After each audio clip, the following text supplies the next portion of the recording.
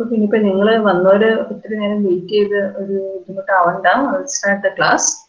So good afternoon all. Hello, good afternoon. Can you all hear me? Hello? Good afternoon. Good afternoon. Okay. So, yes, so thank you. Now, you will spreadsheet ready. Now, book subject 003 MSW started block 1 cover block 3 block 3 because last block 1 family individual group discuss agencies of socialization like family, school, hospital, like education institutions. Okay. So on that basis, on the continuing of that, easy item connected item in the third block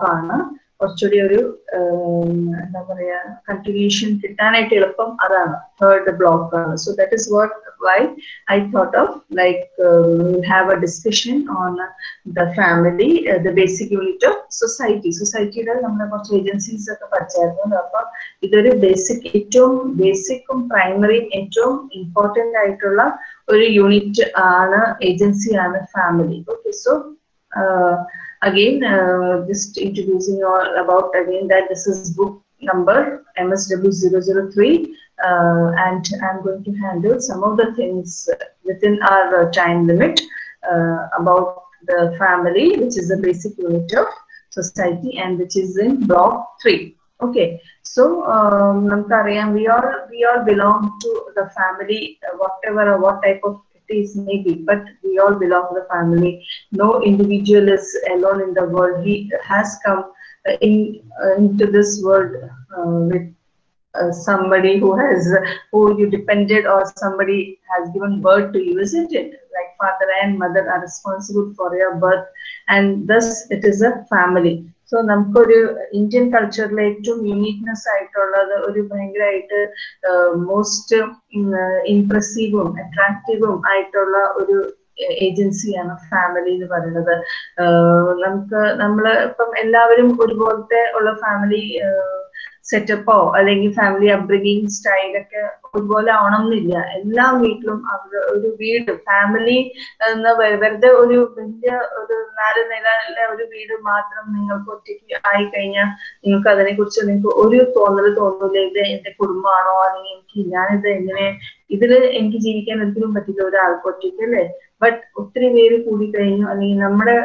same blood relationship affection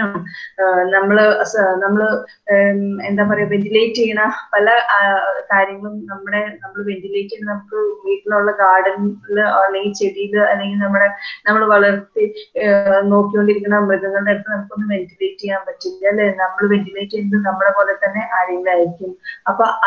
intimacy share affection emotions sorrows share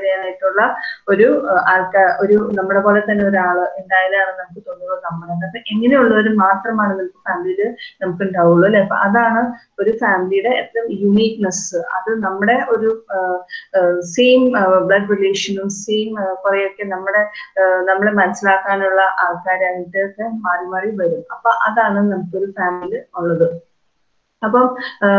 family psychologist individual influence individual influence introspect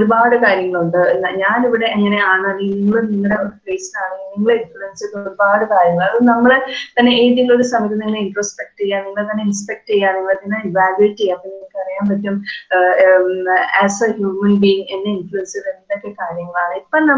ഇപ്പം ഒരു matured ആൾക്കാരായി ഇപ്പൊ നമുക്കറിയാം എന്തൊക്കെയാണ് നമ്മളെ influence ചെയ്യുന്ന കാര്യങ്ങൾ. ചിലപ്പോൾ നിങ്ങൾ സോഷ്യൽ മീഡിയയിൽ സോഷ്യൽ മീഡിയ ആയിരിക്കും നിങ്ങളെ ഇൻഫ്ലുവൻസ് ചെയ്യുക, അല്ലെങ്കിൽ നിങ്ങൾക്ക് നിങ്ങളുടെ റോൾ മോഡൽ നിങ്ങൾ സെലക്ട് ചെയ്ത് നിങ്ങൾ അവരെ റോൾ മോഡലും അവരെ മാത്രം ചിന്തിച്ച് നടക്കുന്ന ആൾക്കാരുണ്ടാവും. ഇപ്പൊ നമ്മൾ ന്യൂ ജനറൽ കണ്ടുകൊണ്ടിരിക്കുന്ന കാര്യങ്ങൾ തന്നെയാണ്. അവർക്ക് അവരുടേതായ റോൾ മോഡൽ. പക്ഷെ അവര് വളർന്നു വന്ന സാഹചര്യം, അവരെ വളർത്തി വന്നേക്കുന്നതും അവരെങ്ങനെ മാറിയതൊക്കെ കുറെയൊക്കെ ഒരു എന്താ പറയാ ഇൻഫ്ലുവൻസ് ചെയ്യുന്നത് ഒരുപാട് കാര്യങ്ങളുണ്ട്. അതിൽ ഹെറിഡിറ്റി ആകാം, എൻവയൺമെന്റ് ആകാം.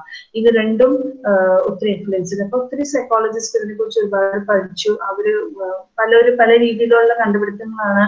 പല സൈക്കോളജിസ്റ്റിന് പല രീതിയിലുള്ള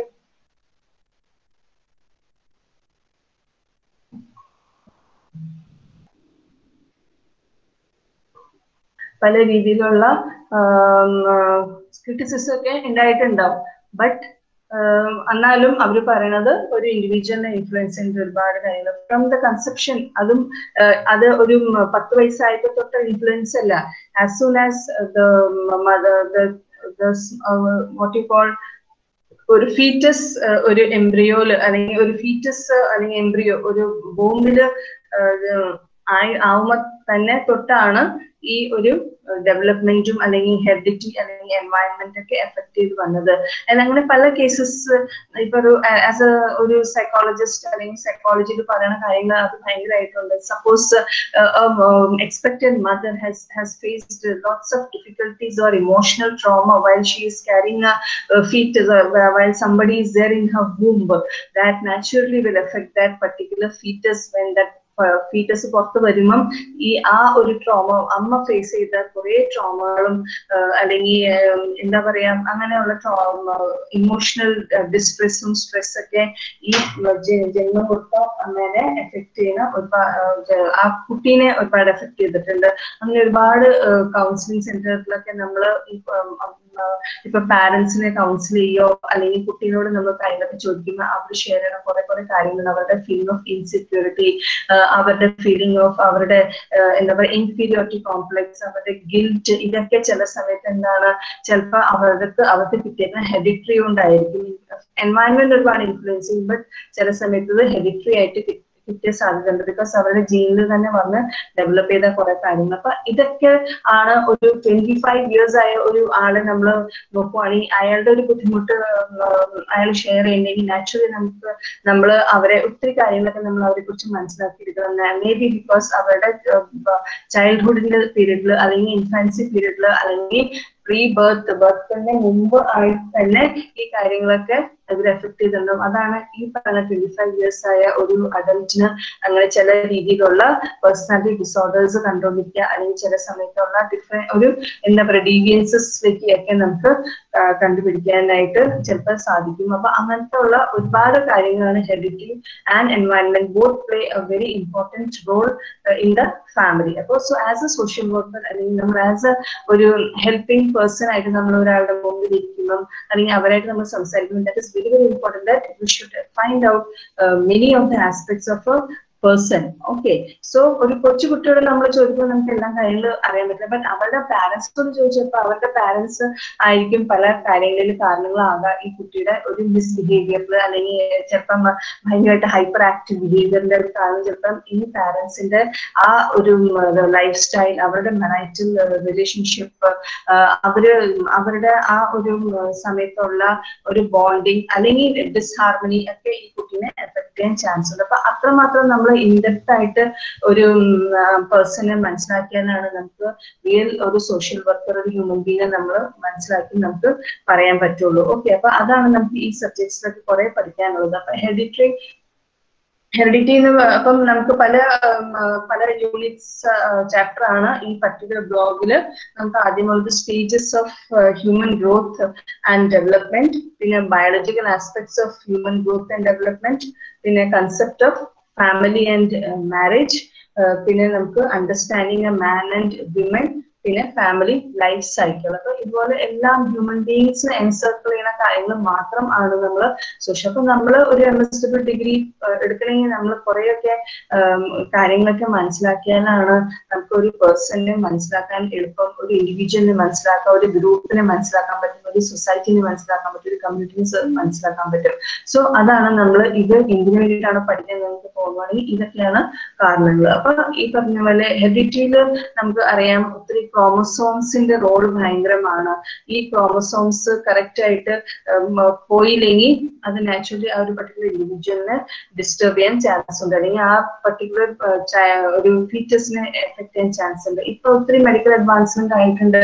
ഇപ്പം ഈ വക കാര്യങ്ങളൊക്കെ നേരത്തെ കണ്ടുപിടിക്കാൻ പറ്റും, പല ടെസ്റ്റ് ഒക്കെ നേരത്തെ ചെയ്യാൻ പറ്റും. As soon as mother, as soon as a woman is conceived, many tests are being conducted, and then if any genetic issues are there, these are diagnosed and accordingly treatment is also done. So, and on that basis, if the parents have any sort of if the couple have any sort of difficulties, there are many facilities of getting genetic counseling from the experts, and so in this way they can accept whatever is going to happen, or they get prepared as what is to be, what will happen in the future after the birth of that particular fetus അല്ലെങ്കിൽ ഒരു infant ആയി കഴിഞ്ഞാൽ എന്തൊക്കെയാണ്. അപ്പൊ അങ്ങനെയുള്ള കുറെ ചില സമയത്ത് ഹെറിഡിറ്റി ആയിട്ട് ചില ഡിഫിക്കൽട്ടീസ് ഒക്കെ വരാം. ചിലപ്പോൾ ഈ മെന്റലി റിട്ടാർഡഡ് ആയിട്ട് കുട്ടികളുണ്ടാവും, ചിലപ്പം ഇവരുടെ ജനറ്റിക് ഇഷ്യൂസ് ഒരു കാരണമാകാം. അതിൽ തന്നെ റിട്ടാർഡേഷനിൽ തന്നെ പല ടൈപ്പ് ഓഫ് പ്രോബ്ലംസ്, മംഗോളിസം അങ്ങനെ, അല്ലെങ്കിൽ നമുക്ക് എന്താ വേറെ പല രീതിയിലുള്ള ഒരു ഇഷ്യൂസ് ഒക്കെ ഉള്ള കുറെ കാരണങ്ങൾ എന്താണ് ജനറ്റിക് ഇഷ്യൂസ് ആകാം. അപ്പൊ അങ്ങനത്തെ ഉള്ള കാര്യങ്ങൾ നമുക്ക് കുറെയൊക്കെ പ്രയർ ആയിട്ട് കണ്ടുപിടിക്കാം. പിന്നെ എൻവയൺമെന്റ് ഒരുപാട് റോൾ പ്ലേ ചെയ്യും. ഒരു കുട്ടിയുടെ പേഴ്സണാലിറ്റീനെ എൻവയൺമെന്റ് ഒരുപാട് റോൾ പ്ലേ ചെയ്യും. നമ്മളിപ്പോ ഇവിടെ ആണെങ്കിൽ തന്നെ നമുക്കറിയാം നമ്മളെ ഇത്തരം രീതിയിലാക്കി തീർത്തേന് നമ്മുടെ ചുറ്റും ഒരുപാട് ആസ്പെക്ട്സ് ഉണ്ട്. അവരെല്ലാവരും കൂടിയിട്ട് അവരുടെ കോൺട്രിബ്യൂഷൻ ആണ് നമ്മൾ അങ്ങനെ ആയി മാറിയത് അല്ലെ. ഇപ്പം സപ്പോസ് ഒരു തേർഡ് ക്ലാസ് സ്റ്റാൻഡേർഡ് പഠിക്കുന്ന ഒരു കുട്ടി ഭയങ്കര ഹൈപ്പർ ആക്റ്റീവ് ആണ് ക്ലാസ്സിൽ. ഓക്കെ, ക്ലാസ്സിൽ അവനെ ശ്രദ്ധിക്കാൻ ഒരു ആൺകുട്ടിയാണ് വിചാരിക്കുന്നത്, ഇമാജിനറി ഇതാണ് ഒരു ഇമാജിനറി എങ്ങനെയുള്ള കുട്ടികൾ നമുക്ക് സപ്പോസ് അങ്ങനെ ഇപ്പൊ ഭയങ്കര ഒരു സ്ഥലത്തൊരു ഇരിക്കില്ല, ഓടി നടക്കും, എഴുതിക്കൊണ്ടിരിക്കുന്ന കുട്ടികളുടെ പോയി പെൻസിൽ പിടിച്ച് തട്ടി അവരുടെ മോനെ ആ പെൻസിലിന്റെ മോനെ ഓടിക്കും, ചിലവരെ പിച്ചും ആ കുട്ടി തല്ലും, അങ്ങനെയൊക്കെ ഉള്ള ചില കുട്ടികൾ. അപ്പൊ ഇവര് ഹൈപ്പർ ആക്റ്റീവ് എന്തുകൊണ്ടാണ് അങ്ങനെ വരുന്ന? ഈ കുട്ടികൾ ഒരു ടീച്ചർ തല്ലിയിട്ട് ഒരു കാര്യമില്ല, ബിക്കോസ് ഇത് ഒരു ഇൻബോൺ ആയിട്ടുള്ള ഒരു പ്രോബ്ലം ആയിട്ട് നമുക്ക് ഒരിക്കലും കാണാൻ പറ്റില്ല. മേ ബി ബിക്കോസ് ഈ കുട്ടീനെ വീട്ടിൽ ശ്രദ്ധിക്കാനായിട്ട് ആരുമില്ല, അല്ലെങ്കിൽ ഓവർ പ്രൊട്ടക്ഷൻ ചില സമയത്ത് ആകാം, അല്ലെങ്കിൽ തീരെ നെഗ്ലക്റ്റഡ് ഒരു എൻവയൺമെന്റിനായിരിക്കും ഈ പറയുന്ന കുട്ടി ആ സ്റ്റാൻഡേർഡ് 3 വരെ എത്തിയേക്കുന്നത്. അല്ലെങ്കിൽ ആ പർട്ടിക്കുലർ കാര്യത്തിൽ അവന് ഒരു ഏത് രീതിയിലുള്ള ഒരു നെഗറ്റീവ് ആയിട്ടുള്ള ഒരു അപ്ബ്രിംഗിങ് വരുമ്പോഴാണ് ആ എന്താ പറയാ അവിടെ ചെയ്യാൻ പറ്റാത്ത കാര്യങ്ങളൊക്കെ പുറത്തുള്ള എൻവയൺമെന്റിൽ പോയിട്ട് ഇതുപോലെ കാട്ടിക്കൂട്ടുക, അല്ലെങ്കിൽ നമുക്ക് പറയാം അറ്റൻഷൻ സീക്കറാണ്, അല്ലെങ്കിൽ അറ്റൻഷൻ സീക്കിങ്. അപ്പൊ അത് നമ്മൾ ഈ കുട്ടീനെ തല്ലിയിട്ട് ഒരു കാര്യമില്ല. ചില സമയത്ത് നമുക്ക് എന്താ പാരന്റ്സ് ആയിട്ട് നമ്മൾ സംസാരിക്കുമ്പോൾ നമുക്കറിയാം ചിലപ്പോൾ ഈ ഫാദറും മദറും നല്ല റിലേഷൻഷിപ്പിലല്ല, അവരെപ്പോഴും കോൺഫ്ലിക്റ്റ് ഒരു സിറ്റുവേഷനിലേക്ക് അവർ എന്ത് കാര്യം വന്നാലും കോൺഫ്ലിക്റ്റ് സിറ്റുവേഷനിലായിരിക്കും, അല്ലെങ്കിൽ ഫാദറും മദറും തമ്മിലുള്ള ആർഗ്യുമെന്റ് ആയിരിക്കും, അവരുടെ ചിലപ്പോൾ തല്ലണ ഒരു നേച്ചർ ആയിരിക്കും. അതൊക്കെ കണ്ടായിരിക്കും കുട്ടിയുടെ അപ്ബ്രിംഗിങ് വന്നത്. ചെറുപ്പത്തിലോട്ട് ഈ കുട്ടി ജനിച്ച് തൊട്ടപ്പോൾ ഉള്ള ഒരു പ്രോബ്ലം ഇതൊക്കെ ആയിരിക്കും, അല്ലെങ്കിൽ അമ്മയുടെ ഉദ്രത്തിലായിരുന്നപ്പോ തന്നെ അമ്മയുടെ ഭൂമിയിലായിരിക്കുമ്പോ തന്നെ ഈ ഇതുപോലെ ഉള്ള ഒരു സ്വഭാവ രീതിയിലായിരിക്കും വന്നേക്കുന്നത്. അപ്പൊ ഇതെല്ലാം ഒരു ഹെറിഡിറ്റി അല്ലെങ്കിൽ ഒരു എന്താ പറയാ ആ കുട്ടിയിൽ പതുക്കെ വന്നുകൂടും. അപ്പൊ naturally that will project when he comes to a particular age, or when he starts what you call observing many things. Okay, so these are some of the ഒരു എന്താ പറയാ ഇതൊക്കെ ഇൻഫ്ലുവൻസ് ചെയ്യുന്നത് ഹെറിഡിറ്റി ആൻഡ് എൻവയൺമെന്റ്. അപ്പൊ നമുക്ക് നോക്കാം എല്ലാ സ്റ്റേജസിലും അതിൻ്റെതായ പ്രത്യേകതയുണ്ട്. എല്ലാ സ്റ്റേജസ് ഓഫ് ഡെവലപ്മെന്റ് എന്ന് പറയും, stages of human growth and development. അങ്ങനെ ഒത്തിരി സൈക്കോളജിസ്റ്റും പല stages of human growth and ഡെവലപ്മെന്റിനെ കുറിച്ച് പഠിച്ചിട്ടുണ്ട്. മെയിൻലി ഒരു 8 സ്റ്റേജസ് ആണ് human growth and development. Each stage ഒരു ഇൻഡിവിജ്വലെ സംബന്ധിച്ച് ഭയങ്കര ഇമ്പോർട്ടന്റ് ആണ്. ഒരു ബിഫോർ ദ കൺസെപ്ഷൻ, ഞാൻ നേരത്തെ പറഞ്ഞില്ല, ബിഫോർ ഒരു എന്താ പറയാ ലൈഫ് കിട്ടുന്നതിന് മുമ്പ്, as soon as ആ ഒരു സ്പേമും എഗും ജോയിൻ ചെയ്ത് ഒരു എക്സ്പെക്ടഡ് മദറിന്റെ വൂമ്പിൽ വരുമ്പോൾ തൊട്ട് ഉള്ള ഇൻഫ്ലുവൻസ് എന്താണ് ഒരു ഹ്യൂമൻ ബീങ്ങിനെ എടുക്കുന്നത്. അതുപോലെ ഇൻഫൻസി സ്റ്റേജില്, ലേറ്റർ ചൈൽഡ്ഹുഡില്, യൂത്തില്, അഡൽട്ടില്, ഓൾഡ് ഏജ്, ഇതിലെല്ലാം എന്താ പറയാ ഒത്തിരി കാര്യങ്ങൾ ഇൻഫ്ലുവൻസ് ചെയ്യുന്നത്. എല്ലാം അതൊരു അവരുടെ ഒരു ഡെവലപ്മെന്റ് സ്റ്റേജസിൽ വന്നുകൊണ്ടിരിക്കുന്ന സംഭവങ്ങളാണ്. അപ്പൊ ഇതെല്ലാം ആസ് എ സോഷ്യൽ വർക്കർ ഇതൊക്കെ കാര്യങ്ങൾ മനസ്സിലാക്കിയാലാണ് നമുക്ക് കറക്റ്റ് രീതിയിൽ ഒരു പേഴ്സണെ നമുക്ക് ഒബ്സർവ് ചെയ്യാൻ പറ്റും. അവരുടെ എല്ലാ ഡീറ്റെയിൽസ് നമുക്ക് കളക്ട് ചെയ്തിട്ട് കറക്റ്റ് രീതിയിൽ അവരെ ഹെൽപ്പ് ചെയ്യാൻ പറ്റും. ബിക്കോസ് സോഷ്യൽ വർക്ക് ഞാൻ അന്നും പറഞ്ഞു is helping others to help themselves, isn't it? So there your responsibility comes. There you are a person to help a particular any human being who is before you, and accordingly you have to meet that particular person so that he can cope up with many of the difficulties. അപ്പൊ നമുക്ക് പഠിക്കാനുള്ളത് ഇപ്പൊ നമ്മൾ theoretical aspect, നമുക്ക് ഒരുപാട് practical അല്ലെങ്കിൽ field work ചെയ്യുന്നതിന് മുമ്പ് നമ്മൾ ഒരുപാട് തിയറിറ്റിക്കൽ ആസ്പെക്ട്സ് നമ്മൾ മനസ്സിലാക്കി ഇരിക്കുക ഇപ്പോഴും നല്ലതാണ്. ഓക്കെ, അപ്പൊ നമുക്ക് അതാണ് 8 stages of human growth and development കുറിച്ച് നമുക്ക് നോക്കാം.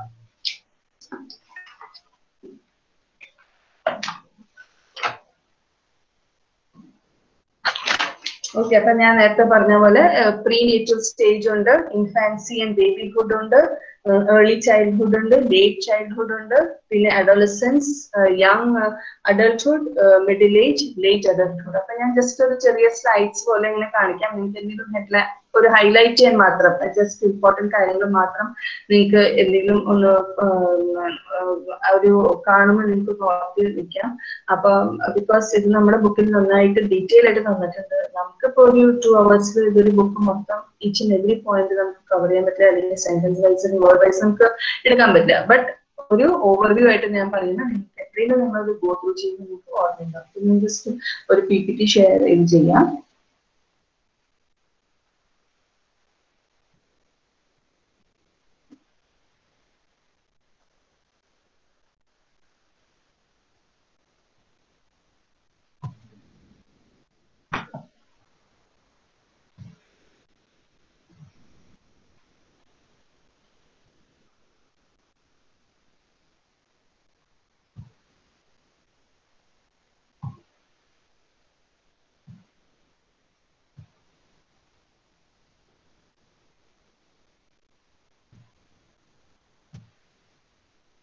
ഓക്കെ, ഇതാണ് നമ്മുടെ ഹ്യൂമൻ ഗ്രോത്ത് ആൻഡ് ഡെവലപ്മെന്റ്.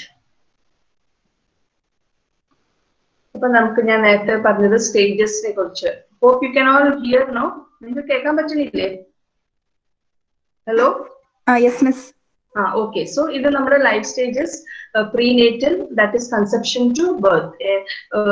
എന്താണ്, എന്ന് തൊട്ടാണ് കൺസീവ് ചെയ്യുന്നത്, ബർത്തിന് മുമ്പ് തൊട്ടുള്ള ഒരു സ്റ്റേജ് ഒരു ഇൻഡിവിജ്വലിനെ സംബന്ധിച്ച് ഭയങ്കര ഇമ്പോർട്ടന്റ് ആണ്. അതാണ് ഞാൻ നേരത്തെ നിങ്ങളോട് പറഞ്ഞ കാര്യങ്ങൾ. As soon as that woman what you call egg starts developing in the womb of the expectant mother, there itself the influence of a person starts. Okay, ഒരു പേഴ്സണാലിറ്റി, ഒരു പേഴ്സന്റെ പേഴ്സണാലിറ്റി അവിടെ തൊട്ട് ഭയങ്കര ഇമ്പോർട്ടന്റ് ആണ്. അതുപോലെ നമുക്ക് ഇൻഫാൻസി ഉണ്ട്, birth to 1 year അല്ലെങ്കിൽ 2-3 years വരെ നമുക്ക് പോകാം.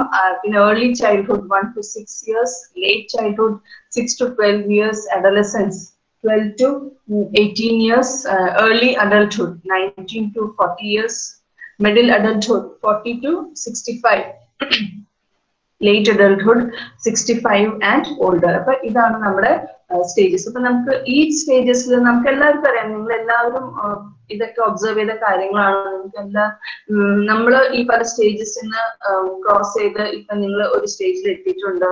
പിന്നെ നമ്മുടെ ലൈഫ്, നമ്മുടെ ചൈൽഡ്ഹുഡ് നമുക്ക് ഓർമ്മയില്ല, അല്ലെങ്കിൽ നമ്മുടെ ഇൻഫൻസിൽ നമുക്ക് ഓർമ്മ ഉണ്ടാവില്ല. ബട്ട് നമ്മൾ പല കാര്യങ്ങൾ നമുക്ക് ഒബ്സർവേഷൻ സ്കിൽ എന്തായാലും നമുക്ക് ഉണ്ട്. അപ്പൊ അത് നമ്മൾ കണ്ട് നമുക്ക് കുറെ കാര്യങ്ങൾ മനസ്സിലാക്കാൻ പറ്റും. So it is very easy to understand. അപ്പൊ ഇത് ശരിക്കും പറഞ്ഞാൽ നമുക്ക് ആപ്ലിക്കേഷൻ ലെവൽ ഭയങ്കര ഇമ്പോർട്ടന്റ് ആണ്. നമ്മൾ നമ്മളൊരു പേഴ്സണെ ഡീൽ ചെയ്യുമ്പോൾ നാച്ചുറലി അവരുടെ ഒരു ഇതുപോലത്തെ സിറ്റുവേഷൻസ് ഒക്കെ ചോദിച്ചറിയാൻ അവർക്ക് നാച്ചുറലി അവർക്ക് അത്ര ഓർമ്മ ഉണ്ടാവില്ല. ബട്ട് അവരുടെ കൊളാറ്ററൽ കോൺടാക്ട്സ് അവർക്ക് വന്ന കോൺടാക്ട്സ് വേറെ ആരെങ്കിലും ഉണ്ടെങ്കിൽ ലൈക്ക് മദർ, ഫാദർ അല്ലെങ്കിൽ ബ്രദർ, സിബ്ലിങ്സ്, അവരോടൊക്കെ നമുക്ക് ചോദിക്കാം. ചില കാര്യങ്ങൾ നമ്മൾ അങ്ങനെ ചോദിച്ചാൽ ശരിക്കും പറഞ്ഞാൽ ഈ ഒരു പ്രോബ്ലത്തിന് നമുക്ക് എത്താൻ പറ്റുള്ളൂ. അതാണ് നമ്മളത് പഠിച്ചിരിക്കണം എന്ന് ഞാൻ പറഞ്ഞത്. നിങ്ങൾ അറിയണമല്ലോ നമ്മൾ എന്തിനാണ് MSW ഹോൾഡർ അല്ലെങ്കിൽ MSW ചെയ്യാൻ പോണവർ എന്തിനാ ഇതൊക്കെ പഠിക്കുന്നതെന്ന്. അപ്പൊ ഇത് നമ്മൾ ഒരു പേഴ്സണൽ ഡീൽ ചെയ്യും ശരിക്കും പറഞ്ഞാൽ ഭയങ്കര ഇമ്പോർട്ടൻസ് ആണ് ഇത്. അപ്പൊ നമുക്ക് അറിയാൻ പറ്റും ഈ പെർട്ടിക്കുലർ ഒരു ഇൻഡിവിജ്വൽ 25 years ആയ ഒരു അഡൽറ്റിന് എന്തോ ഒരു ലൈഫില് ആ ഒരു ഇൻബോൺ ആ ഇൻഫന്റ് സ്റ്റേജിൽ എന്തോ ഒരു ചെറിയ ഒരു പ്രോബ്ലം സംഭവിച്ചിട്ടുണ്ടെങ്കിൽ അങ്ങനെയുള്ള ഇൻസെക്യൂരിറ്റി കാരണമാണ് ഇപ്പോഴത്തെ ഒരു ഫിയർ ഒക്കെ ഈ പറയാനാണ് നമ്മളെ കാണിച്ചുകൊണ്ടിരിക്കുന്നത്. അത് ആ സൈക്കോളജിസ്റ്റ് കണ്ടുപിടിച്ച കാര്യങ്ങൾ നാച്ചുറൽ എല്ലാത്തിലും പ്ലസും മൈനസ് പോയിന്റ്സ് ഒക്കെ ഉണ്ടാവും. ബട്ട് അങ്ങനെ ആ രീതിയിൽ നമുക്കും ഒരു ഡീൽ ചെയ്യാൻ ഈസിയാണ്. ഓക്കെ, അപ്പൊ നമുക്ക് നോക്കാം പ്രീ നേറ്റൽ സ്റ്റേജ്. അപ്പൊ ഈ ഗ്രോത്ത് ആൻഡ് ഡെവലപ്മെന്റ് എന്ന് പറയുന്നത് തന്നെ the measurable physical changes that ochre throughout a person's life. അത് പലതും ഗ്രോത്ത് നമ്മൾ അത്ര അതാണ് നമ്മൾ ഉദ്ദേശിക്കുന്നത്. ഡെവലപ്മെന്റ് എന്ന് വെച്ചാൽ ഏത് രീതിയിലാണ് ഇന്റലക്ച്വൽ ആയിട്ടും മെന്റൽ ഇമോഷണൽ സ്കിൽസ്, അത് അവരുടെ ആ തിങ്കിങ് കപ്പാസിറ്റി, കോഗ്നിറ്റീവ് പവർ, ഇതെല്ലാം ഡെവലപ്മെന്റിൽ വന്നുകൊണ്ടിരിക്കുന്ന കാര്യങ്ങളാണ്.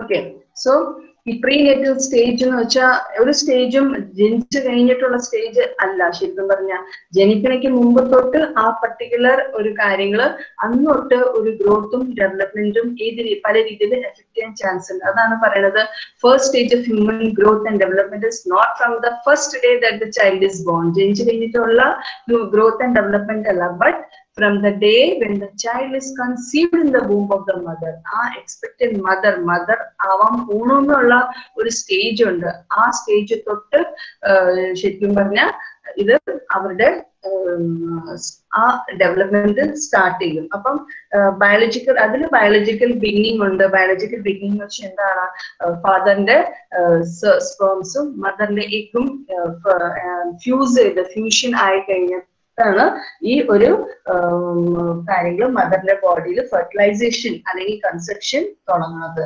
ഓക്കെ, അപ്പൊ അതിനെ നമ്മൾ ഒരു പറയണത് എന്താണ്, സൈക്കോട്ട് എന്ന് പറയും. അങ്ങനെ അത് ഡെവലപ്പ് ചെയ്തിട്ടാണ് ഇത്തരം 9 months and 260 days വരുമ്പോഴാണ് ഒരു ഫീറ്റസിന്റെ രൂപത്തില് അത് ഡെവലപ്പ് ആയി വരും. എന്നിട്ട് ആ സമയമാകുമ്പോഴേക്കും അതിന് ആവശ്യമുള്ള സംഭവമൊക്കെ മദറിന്റെ വൂമ്പിൽ നിന്ന് തന്നെ കിട്ടിക്കൊണ്ടിരിക്കും.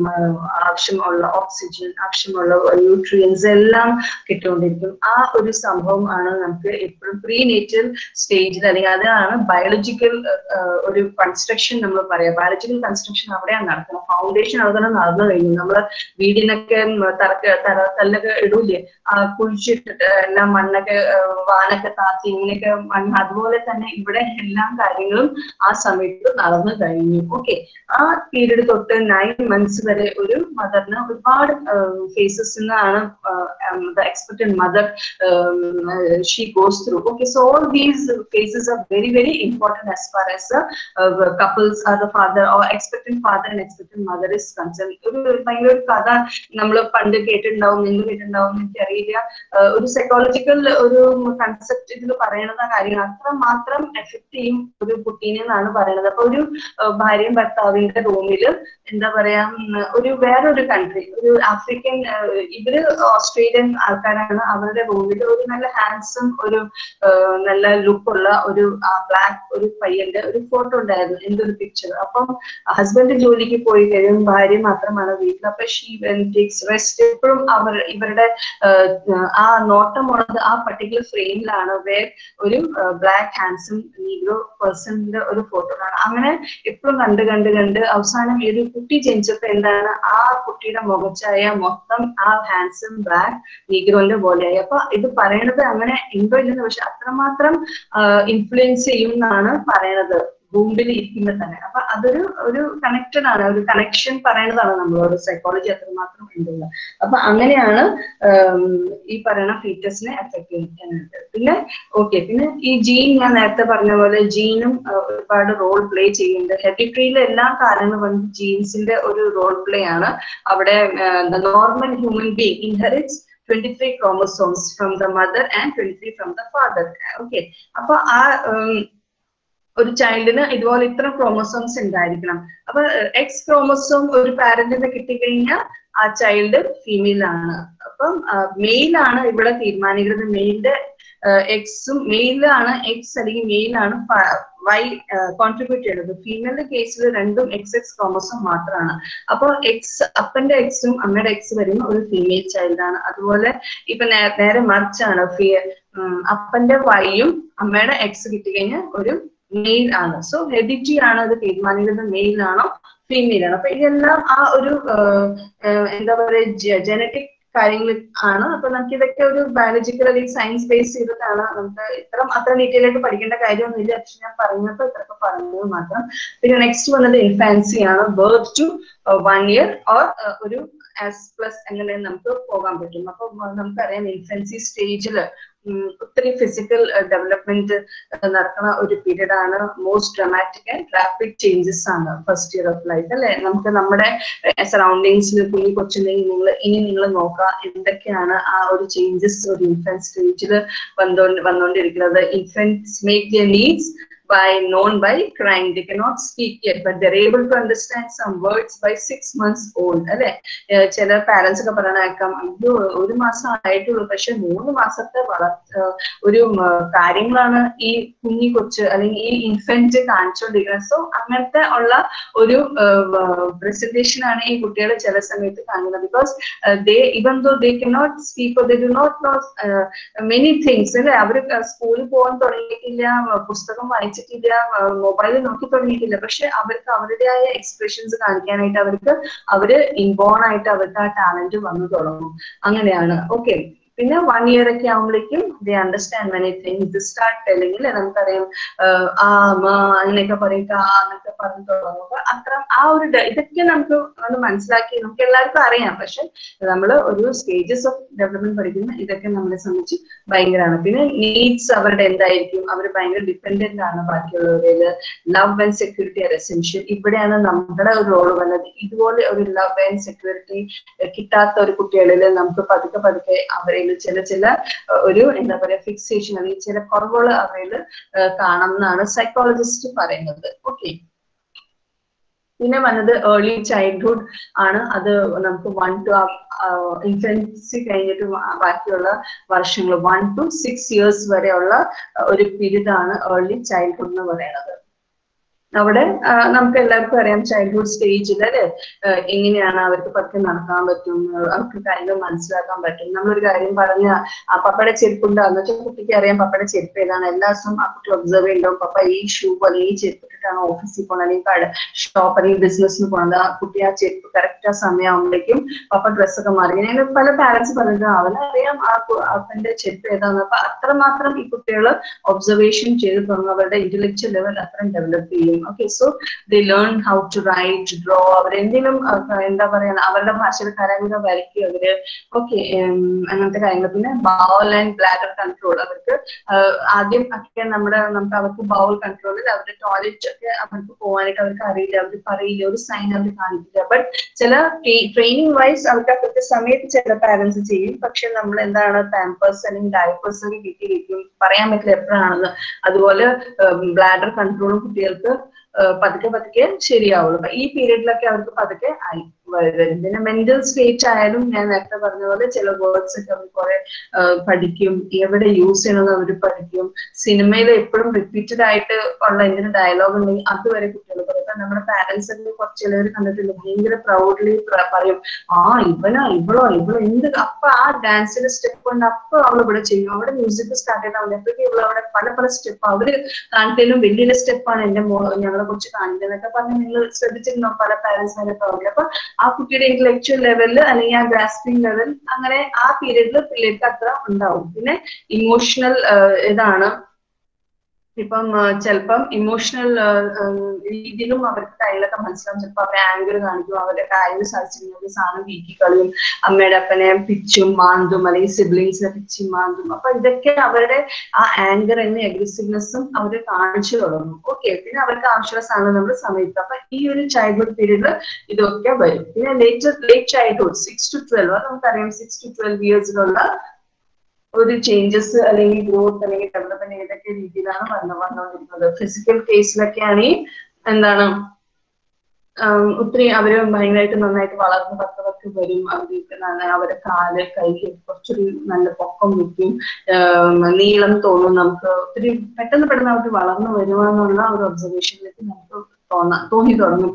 പിന്നെ എന്താ mentally they may be like where the parents start sending their particular child to the school where they sit together with other children, and then they learn many things. Like 12 years ഒക്കെ ആവുമ്പോൾ അവർക്ക് ഭയങ്കര ഒരുപാട് ബാഗുകൾ ചാക്കിനപ്പുറം വലിയ bag തൂക്കിയാണെങ്കിൽ കുട്ടികൾ ബസ്സിൽ കയറാനും ഓട്ടോ കയറാനൊക്കെ പഠിക്കും തന്നെ. അതൊന്നും ആരും പുഷ് ചെയ്യേണ്ട, അവർ തന്നെ അതിനായി മാറുവാണ്.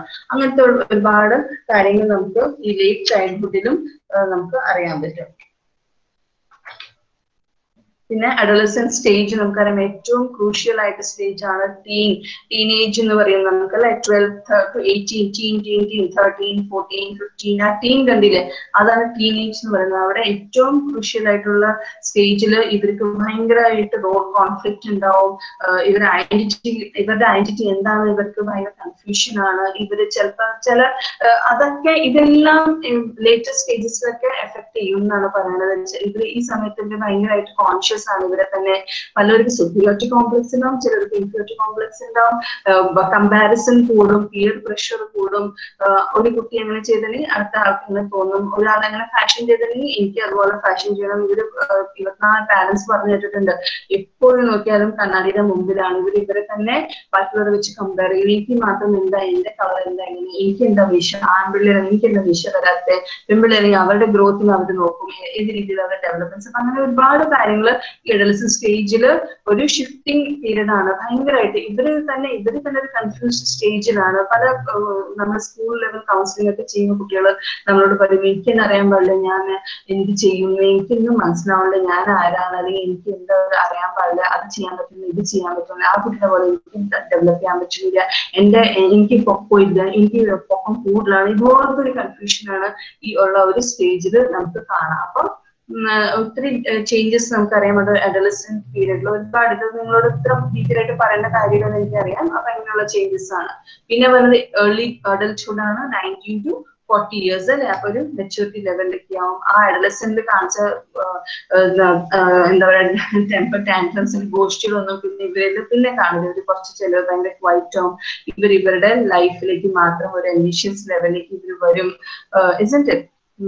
പിന്നെന്താണ് അവർക്ക് അവരുടെ ലൈഫ് ഒരു നല്ല റൂട്ടിലേക്ക് അവർ കൊണ്ടുപോകണം എന്നുള്ള ഒരു തീരുമാനത്തിലേക്ക് അവർ സ്റ്റാർട്ട് ചെയ്യും. ഫാമിലിനെ ഡെവലപ്പ് ചെയ്യുന്ന തോന്നും. പിന്നെ ഇവര് ഇമോഷണലി ചിലപ്പോൾ സ്ട്രെസ് വരും. ഇവരുടെ അൺഎംപ്ലോയ്മെന്റ് ലെവലിൽ വരും, ഈ കരിയറിനെ കുറിച്ച് കൺഫ്യൂഷൻ വന്ന് അങ്ങനെയൊക്കെ വരും.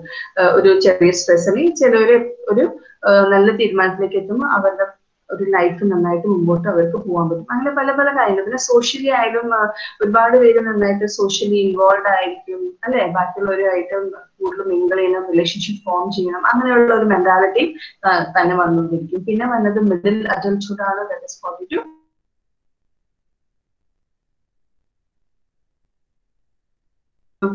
റെസ്പോൺസിബിൾ പാരന്റ്സ് ആയിട്ട് മാറും. ഫിസിക്കലി നോക്കുകയാണെങ്കിൽ ഇതിൽ കുറച്ച് ചേഞ്ചസ് ഒക്കെ വരും. കുറച്ച് ബയോളജിക്കൽ ഡിഫിക്കൽട്ടീസ്, ഡിസീസസ് ഒക്കെ വരും. ബോഡി ഷേപ്പിലും കളറിലും അവരുടെ സ്കിന്നിലൊക്കെ മാറ്റങ്ങൾ വരും. അതുപോലെ മെന്റലി അവര് നോക്കുമ്പോൾ their mental ability can continue to increase. Okay, they experience many things. ലൈഫിൽ അവർ ഒരുപാട് എക്സ്പീരിയൻസ് കിട്ടി കഴിഞ്ഞിട്ട് അവർക്ക് ഒരുപാട് കാര്യങ്ങൾ താങ്ങാനുള്ള ഒരു കപ്പാസിറ്റി ഡെവലപ്പ് ചെയ്യുന്ന ഒരു ഏജ് ആണ്. എന്ത് വന്നാലും അത് താങ്ങും. അവരുടെ മക്കൾക്ക് എന്തെങ്കിലും പ്രോബ്ലം അവരെ സപ്പോർട്ട് ചെയ്ത് പോണ ഒരു സിറ്റുവേഷനിലേക്കാണ് അവര് ആയി മാറും. അങ്ങനത്തെ ഉള്ള കാര്യങ്ങളാണ്. ഇമോഷണലി ഓൾസോ ഇവൻ ദോ they have emotional difficulties, but they try to control it. അവന് കുട്ടിത്തെറിക്കുന്ന സ്വഭാവം എല്ലാത്തിനും എക്സെപ്ഷൻസ് ഉണ്ട്, ബട്ട് സ്റ്റിൽ കുറെ അതിൽ ഒരു ഫാദർ പൊട്ടിത്തെറിക്കുന്ന ആളാണെങ്കിൽ അമ്മയ്ക്ക് കുറെ കൺട്രോൾ ഉണ്ടാവും, അമ്മ പൊട്ടിത്തെറിക്കുകയാണെങ്കിൽ അപ്പത് കൺട്രോൾ. അപ്പൊ നമ്മളൊരു ആ ഒരു പാരന്റ്സിന്റെ സിറ്റുവേഷനിൽ അവർ എങ്ങനെയാണ് ബിഹേവ് ചെയ്യുന്നുള്ള രീതിയിൽ അവർക്ക് മുമ്പോട്ട് പോവാൻ പറ്റുന്ന ഒരു സാഹചര്യം. ബട്ട് ഞാൻ പറഞ്ഞ പോലെ എല്ലാത്തിനും എൻവയൺമെന്റ് ഒരു റീസണാണ്. ചില എൻവയൺമെന്റ് കാരണം ചില മാറ്റങ്ങളൊക്കെ ആർക്കും വരാം. അപ്പൊ ആ ഒരു സ്റ്റേജാണ് മിഡിൽ അഡൾട്ട്ഹുഡ് എന്ന് പറയുന്നത്. പിന്നെ ലേറ്റ് അഡൾട്ട്ഹുഡ് 65 years ആൻഡ് ഓൾഡറില് വന്ന ഒരു കാര്യങ്ങളാണ് ലേറ്റ് അഡൾട്ട്ഹുഡില്. നമുക്കറിയാം ഏറ്റവും ക്രൈസിസും അല്ലെങ്കിൽ ഹെൽത്തി ഏജിങ് രണ്ടും മിക്സ് ആണ്. ചിലര് ഹെൽത്തി ഏജിങ് ആയിട്ട് എടുക്കും, നല്ല ഒരു ഏജ് ആണ്, അവർ എൻജോയ് ചെയ്തുകൊണ്ടിരുന്ന കാലം തന്നെ അവർ പിന്നീട് എൻജോയ് ചെയ്തുകൊണ്ടിരിക്കും. ബട്ട് ഫിസിക്കലി അവർക്ക് ഒരുപാട് പ്രോബ്ലംസ് ഉണ്ടാകും, കോഗ്നിറ്റീവ് ലെവലിൽ ചിലപ്പോൾ മാറ്റങ്ങൾ വരാം, മക്കളുടെ സപ്പോർട്ട് കിട്ടിയില്ലെങ്കിൽ അവർക്ക് ചില രീതിയിലുള്ള സ്ട്രെസ് ഉണ്ടാകാം. അങ്ങനെയുള്ള ഒത്തിരി ഒരു കൺഫ്യൂഷൻ സ്റ്റേജും അല്ലെങ്കിൽ ഒരു empty nest one of the spouse ഇല്ലെങ്കിൽ അടുത്ത ആൾക്ക് ഭയങ്കര ഫീലിംഗ് ആണ്, ആരും ഇല്ല. അല്ലെങ്കിൽ മക്കൾ എവിടെയും ജോലിക്ക് പോയി 10 മക്കളായാലും 10 മക്കൾ വേറെ സ്ഥലത്ത് കൂടെ ഇല്ലെങ്കിൽ അവർക്ക് ഭയങ്കരമായിട്ട് ഇൻസെക്യൂരിറ്റി ഫീലിംഗ് വരും. അപ്പൊ ഇതൊക്കെ ഉള്ള ഒരു ഹ്യൂമൻ ബീയിങ്ങിന്റെ സ്റ്റേജസ് ആണ്.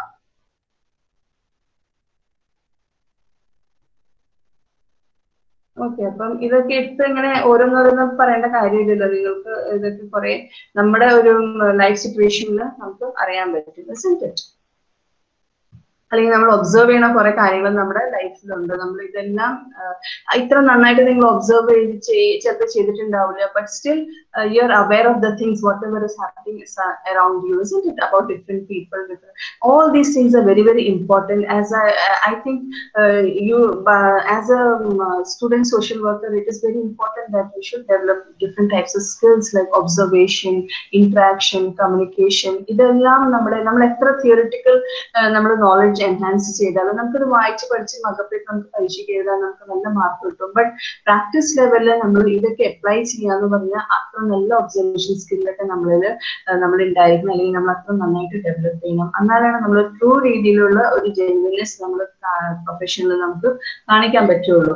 ഓക്കെ, എന്തായാലും നിങ്ങൾ എന്തെങ്കിലുമൊക്കെ വിചാരിച്ചിട്ടായിരിക്കും ഈ കോഴ്സ് എടുത്തത്. അപ്പൊ ആ കോഴ്സിൽ നിങ്ങൾക്ക് നിലനിന്ന് പോകണമെങ്കിൽ ഇതെല്ലാം ആവശ്യമാണ്. അപ്പൊ ഇതാണ് നമ്മുടെ സ്റ്റേജസ് ഓഫ് ഡെവലപ്മെന്റ്. അപ്പൊ അതുപോലെ തന്നെ എന്താ പറയാ, ഒത്തിരി വേറെ psychologist like Freud, Sigmund Freud, ഒരു പുള്ളി പേഴ്സണാലിറ്റിനെ കുറിച്ചും പിന്നെ പേഴ്സണാലിറ്റി ഡെവലപ്മെന്റിനെ കുറിച്ചും അല്ലെങ്കിൽ സ്റ്റേജസ് ഓഫ് ലൈഫിനെ കുറിച്ചൊക്കെ ഒരുപാട് കാര്യങ്ങൾ പുള്ളി കണ്ടുപിടിച്ചിട്ടുണ്ട്. ഒത്തിരി തിയറീസ് കണ്ടുപിടിച്ചിട്ടുണ്ട്. പുള്ളിയുടെ ഒരു 3 ആസ്പെക്ട് ആണ് ഈഗോ, സൂപ്പർ ഈഗോ, മൈൻഡിന്റെ 3 ആസ്പെക്ട്സ് പുള്ളി ഒത്തിരി കാര്യങ്ങൾ അതിനെ കുറിച്ച് എഴുതിയിട്ടുണ്ട്. ഒരുപാട് പേര് പുള്ളിനെ ക്രിറ്റിസൈസ് ചെയ്തിട്ടുണ്ട്, ബിക്കോസ് റിയൽ ലൈഫിൽ ഒന്നും പ്രാക്ടീസ് ചെയ്യാൻ പറ്റില്ല എന്നാണ് പല വേറെ സൈക്കോളജിസ്റ്റ് ഒക്കെ പറഞ്ഞത്. പുള്ളിയുടെ ഒരു ഡെവലപ്മെന്റ് ഉണ്ട്, എന്താ പറയാ, പുള്ളിയുടെ തിയറീസ് ഓഫ് പേഴ്സണാലിറ്റി ഡെവലപ്മെന്റ്. അപ്പം ആള് പറയണത്, ആള് റിസർച്ചും ഒത്തിരി സ്റ്റഡീസിൽ കണ്ടുപിടിച്ച കാര്യങ്ങളാണ്. ആ ചെറുപ്പത്തിൽ കിട്ടണ ഡെവലപ്മെന്റ് എങ്ങനെയാണ് കുട്ടി കിട്ടുന്നത്, അത് ലേറ്റർ ലൈഫിലായാലും ഇത് ഭയങ്കര എഫക്ട് ചെയ്യും എന്നാണ് ആള് പറയണത്. അപ്പൊ സപ്പോസ് അതും എല്ലാം ഹ്യൂമൻ ബീയിങ്ങിന്റെ പല ബോഡി പാർട്സ് ഒക്കെ ഈ ഒരു ഡെവലപ്മെന്റിനെ ഇൻഫ്ലുവൻസ് ചെയ്യുന്ന പറയണ, ഒരു കുട്ടിയുടെ ഡെവലപ്മെന്റിനെ ഇൻഫ്ലുവൻസ് ചെയ്യും. സപ്പോസ് ഫസ്റ്റ് സ്റ്റേജ് പുള്ളി പറയുന്നത് ഓറൽ സ്റ്റേജ് ആണ്. ഓറൽ സ്റ്റേജ് മെയിൻലി ആ സക്കിംഗ് സ്റ്റേജ് അല്ലെങ്കിൽ മൗത്തിൽ നിന്ന് തുടങ്ങുന്ന ഒരു ഓറൽ സ്റ്റേജ്. അപ്പൊ അതില് കുട്ടീനെ നമ്മൾ തീരെ മദർ നെഗ്ലക്ട് ചെയ്ത ഒരു സിറ്റുവേഷൻ ആണെങ്കിൽ ഈ കുട്ടി എപ്പോഴും ലേറ്റർ ലൈഫിൽ ഒരു ഇൻഫീരിയോറിറ്റി കോംപ്ലക്സ് ഡെവലപ്പ് ചെയ്യുന്നതാണ് പറയുന്നത്. അതുപോലെ ഓവർ പ്രൊട്ടക്റ്റഡ് ആണെങ്കിൽ ഈ കുട്ടിക്ക് അപ്പോഴും ഒരു കാര്യം ചെയ്യാനായിട്ടുള്ള ഒരു ധൈര്യവും അല്ലെങ്കിൽ ഭയങ്കരമായിട്ട് ഒരു ഇത് പല രീതിയിലുള്ള ഒരു ഹെൽപ്പ് ബാക്ക് ചെയ്യണ ഒരു കാര്യങ്ങൾ മുമ്പോട്ട് വരാൻ, ബിക്കോസ് എപ്പോഴും ഒരു പ്രൊട്ടക്ഷൻ വേണം, എപ്പോഴും മറ്റുള്ളവരെ ഡിപ്പെൻഡ് ചെയ്യണം എന്നുള്ള ഒരു കാര്യം ഒരു സ്വഭാവ രീതിയിൽ എത്തും എന്നാണ് പുള്ളി കണ്ടുപിടിച്ചത്. പുള്ളിയിൽ ഞാൻ പറയുന്ന എല്ലാം കറക്റ്റ് ആണെന്നതിൽ ഒത്തിരി പേര് ക്രിറ്റിസൈസ് ചെയ്യുന്നത്, പക്ഷെ ആള് കണ്ടുപിടിച്ച അങ്ങനെ കാര്യങ്ങളാണ്. അതുപോലെ പല സ്റ്റേജസ് ഉണ്ട് പുള്ളിയുടെ, what you call stages of development വന്നത്. ഓറൽ സ്റ്റേജ് ഉണ്ട്, പിന്നെ അനൽ സ്റ്റേജ് ഉണ്ട്, ഫാലിക് സ്റ്റേജ് ഉണ്ട്, ലേറ്റൻസി പീരീഡ് ഉണ്ട്, ജെനൈറ്റൽ സ്റ്റേജ് ഉണ്ട്. അതുപോലെ ഈ സ്റ്റേജസിലൊക്കെ പുള്ളി ഓരോ ആസ്പെക്ട്സ് ഒരു ഹ്യൂമൻ ബീയിങ്ങിന്റെ പല ബോഡി പാർട്സ് ആയിട്ട് പുള്ളി കണക്ട് ചെയ്ത് കൊണ്ടുപോയിട്ടുണ്ട്. ഇതെല്ലാം ഒരു ഇൻഡിവിജ്വലിനെ ഭയങ്കരമായിട്ട് എഫക്ട് ചെയ്യും എന്നാണ് പറയണത്. ഓക്കെ, അപ്പൊ ഞാൻ ഓറൽ സ്റ്റേജിന്റെ കാര്യങ്ങൾ പറഞ്ഞു. അതുപോലെ അനൽ സ്റ്റേജ്, ആ സ്റ്റേജിൽ ഒരു കുട്ടി പഠിക്കുന്ന കുറെ കാര്യങ്ങളുണ്ട്. Like starts developing the toilet training, when to have the toilet. അപ്പൊ ചില പാരന്റ്സ് ഇത് നമ്മൾ വളർത്തി കൊണ്ടുവരുന്ന അല്ലെങ്കിൽ നമ്മൾ കൊടുക്കുന്ന എൻവയൺമെന്റിനെ അനുസരിച്ചിരിക്കും കുട്ടിയുടെ ഡെവലപ്മെന്റ് എന്നാണ് ഫ്രോയിഡ് പറയുന്നത്. ഫ്രോയിഡ് പറയുന്നത് എന്താണ്, നമ്മളിപ്പോ കറക്റ്റ് കുട്ടീനെ ട്രെയിൻ ചെയ്തിട്ട് ഒരു കാര്യങ്ങൾ ചെയ്യുകയാണെങ്കിൽ ആ ട്രെയിൻ ലെവലിൽ തന്നെ ആ ഒരു സിസ്റ്റമാറ്റിക് ലെവലിൽ പോകും. അപ്പൊ അതനുസരിച്ച് അയാളുടെ പേഴ്സണാലിറ്റി മുമ്പോട്ട് നന്നായിട്ട് പോകുന്ന പറയുന്നത്. അതേസമയം ഇപ്പൊ സപ്പോസ് ഒരു എക്സാമ്പിൾ തന്നെ എനിക്കറിയാം, ഞാനൊരു കേസ് ചെയ്തതായിരുന്നു. ഒരു ഫാദറും മദറിന്റെ ഒരു 2 years ആയ ഒരു കുട്ടി. അപ്പൊ ആ കുട്ടിക്ക് ടോയ്ലറ്റ് കാണുമ്പോൾ ആ കുട്ടിക്ക് ഭയങ്കര പേടിയാണ്. ടോയ്ലറ്റ് ചെയ്യാൻ വന്നാലും ഈ കുട്ടി മിണ്ടാറൊന്നും ആയിട്ടില്ല. ബട്ട് കറക്റ്റ് സമയത്തൊന്നും ഈ കുട്ടിക്ക് സമയത്ത് പോകാനുള്ള ഒരു ഇതില്ല, പേടിയാണ്. ടോയ്ലറ്റ് കാണുമ്പോൾ തന്നെ ഇതിന് പേടിയായി. ഇത് എന്ത് ചെയ്യും, ആരുമില്ല, ഭയങ്കര ബുദ്ധിമുട്ട് സമയത്ത്. ഇത് നാച്ചുറൽ ഒരു ഇൻസ്റ്റിങ്ക്റ്റ് ആണല്ലോ, നമുക്കിങ്ങനെ പിടിച്ചു നിർത്താൻ പറ്റില്ല കുറെ നേരത്തെ. അപ്പൊ എന്താണ്, ഈ കുട്ടി ആരും കാണാത്ത സമയത്ത് ഏതെങ്കിലും ഒരു മൂലയ്ക്ക് അല്ലെങ്കിൽ കട്ടിലിന്റെ ആ സൈഡില് ആരും ഇല്ലാത്ത സമയത്ത് ആ കുട്ടി അവിടെ പിടിച്ച് അവിടെ ചെന്ന് ടോയ്ലറ്റിൽ ബെഡ്റൂമിലോ അല്ലെങ്കിൽ ഏതെങ്കിലും ആരും ഇല്ലാത്ത ഒരു കോർണറിൽ പോയി ചെയ്യും. അപ്പൊ ശരിക്കും പറഞ്ഞാൽ അങ്ങനെ കൗൺസിലിംഗ് ചെയ്തൊക്കെ വന്നിട്ട് നമുക്ക് പാരന്റ്സ് ഒക്കെ സംസാരിച്ചപ്പോ അപ്പൊ കുറെ നേരം സംസാരിച്ചത് ഫസ്റ്റ് സിറ്റിംഗ് അല്ലെങ്കിൽ സെക്കൻഡ് സിറ്റിംഗ് അല്ലെങ്കിൽ മൂന്നാമത്തെ ഫോളോഅപ്പ് ഒന്നും കണ്ടുപിടിക്കാൻ പറ്റിയില്ല. അങ്ങനത്തെ കാര്യങ്ങൾ പറഞ്ഞപ്പം മദർ പറയുകയാണ്, ശരിയായിരിക്കും, ചിലപ്പോൾ ഞങ്ങളുടെ സൈഡിൽ തന്നെ വന്ന ഒരു ചെറിയൊരു എന്താ പറയാ ഒരു ഗൈഡൻസിന്റെ ഒരു കുറവുകൊണ്ടാണ് കുട്ടി എവിടെയെങ്കിലും ടോയ്ലറ്റ് ചെയ്യാൻ പോകുമ്പോൾ തന്നെ ഇവളോ ഈ കുടികാറ്റി ഒച്ചെടുക്കും, അവിടെ ചെന്ന് അവിടെ അപ്പടി അവിടെ ചെയ്യാൻ പറ്റാതെ നല്ല സ്ഥലം, അവിടെ ചെയ്യാൻ പറ്റാതെ. അപ്പൊ കുട്ടി എവിടെ ചെയ്താൽ കുട്ടിക്ക് ഒരു പേടിയാണ്, ഞാൻ ചെയ്താൽ തെറ്റിപ്പോകുന്നു. അപ്പൊ അത്രമാത്രം ഇൻഫ്ലുവൻസ് ഉണ്ട്. അപ്പൊ ആ കുട്ടി എന്താണ്, ഈ ഒരു കാര്യം ചെയ്യുന്ന കുട്ടിക്ക് ഇപ്പോഴും പേടിയാണ്, ചെയ്യാവില്ല. കുട്ടി പറഞ്ഞിട്ടല്ല, പക്ഷെ ആ കുട്ടിയുടെ മാനറിസംസ് അല്ലെങ്കിൽ ആ കുട്ടി ചെയ്യുന്ന പെരുമാറ്റത്തിൽ മനസ്സിലായ കാര്യങ്ങളാണ്. അപ്പൊ ശരിക്കും പറഞ്ഞാൽ അതെല്ലാം ലേറ്റർ ലൈഫിൽ ഇൻഫ്ലുവൻസ് ചെയ്യുന്ന പറയുന്നത്. എന്ത് കാര്യം നമ്മൾ നന്നായിട്ട് ഗൈഡൻസ് ചെയ്ത് നമ്മൾ പോസിറ്റീവ് സ്ട്രോക്ക് കൊടുക്കുമ്പോൾ കുട്ടിക്ക് എപ്പോഴും പോസിറ്റിവിറ്റി ആയിട്ട് പല രീതിയിൽ കാണും. നെഗറ്റീവ് ആയിട്ട് നമ്മൾ കൊടുക്കുമ്പോൾ കുട്ടിക്ക് എപ്പോഴും നെഗറ്റീവ് ആസ്പെക്റ്റിലേക്ക് മാത്രമാണ് കൂടുതൽ ചിന്തിക്കുക. അങ്ങനെയാണ് നമ്മുടെ ലേറ്റർ ലൈഫിലായാലും ചില ആൾക്കാർക്ക് ഒരു മെയിൻലി ഇൻഫീരിയോറിറ്റി കോംപ്ലക്സ് ഡെവലപ്പ് ചെയ്യാനും ഉള്ള ചാൻസസ് കൂടുതൽ. പ്രത്യേകിച്ച് നമുക്കറിയാം ഇപ്പോഴത്തെ ന്യൂ ജനറേഷൻ കുട്ടികൾക്കൊക്കെ ഭയങ്കരമായിട്ട് കോംപ്ലക്സ് ഭയങ്കരമാണ്. ബിക്കോസ് ഞാൻ നേരത്തെ പറഞ്ഞ പോലെ കമ്പാരിസൺ, പിയർ പ്രഷർ, അങ്ങനത്തെ ഉള്ള കാര്യങ്ങളല്ല. അതേസമയം ചില കുട്ടികൾക്ക് അവർ ഭയങ്കരമായിട്ട് മെച്യൂർഡ് ആയിരിക്കും. Y? Because the parents have supported in each of the stage from the very beginning itself. ഈ പറയുന്ന അനൽ സ്റ്റേജ്, ഓറൽ സ്റ്റേജ്, അനൽ സ്റ്റേജിൽ തൊട്ട് അവരെ സപ്പോർട്ട് ചെയ്ത് മുമ്പോട്ട് കൊണ്ടുപോയ കുട്ടികൾക്ക് എപ്പോഴും ഏത് കാര്യത്തിലും സ്റ്റേജിൽ പോകാനായിട്ട് അവർക്ക് ഫിയർ ഇല്ല. 4 പേര് മുഖത്ത് ഐ കോണ്ടാക്ട് ചെയ്യാൻ അവർക്കും നാണമില്ല.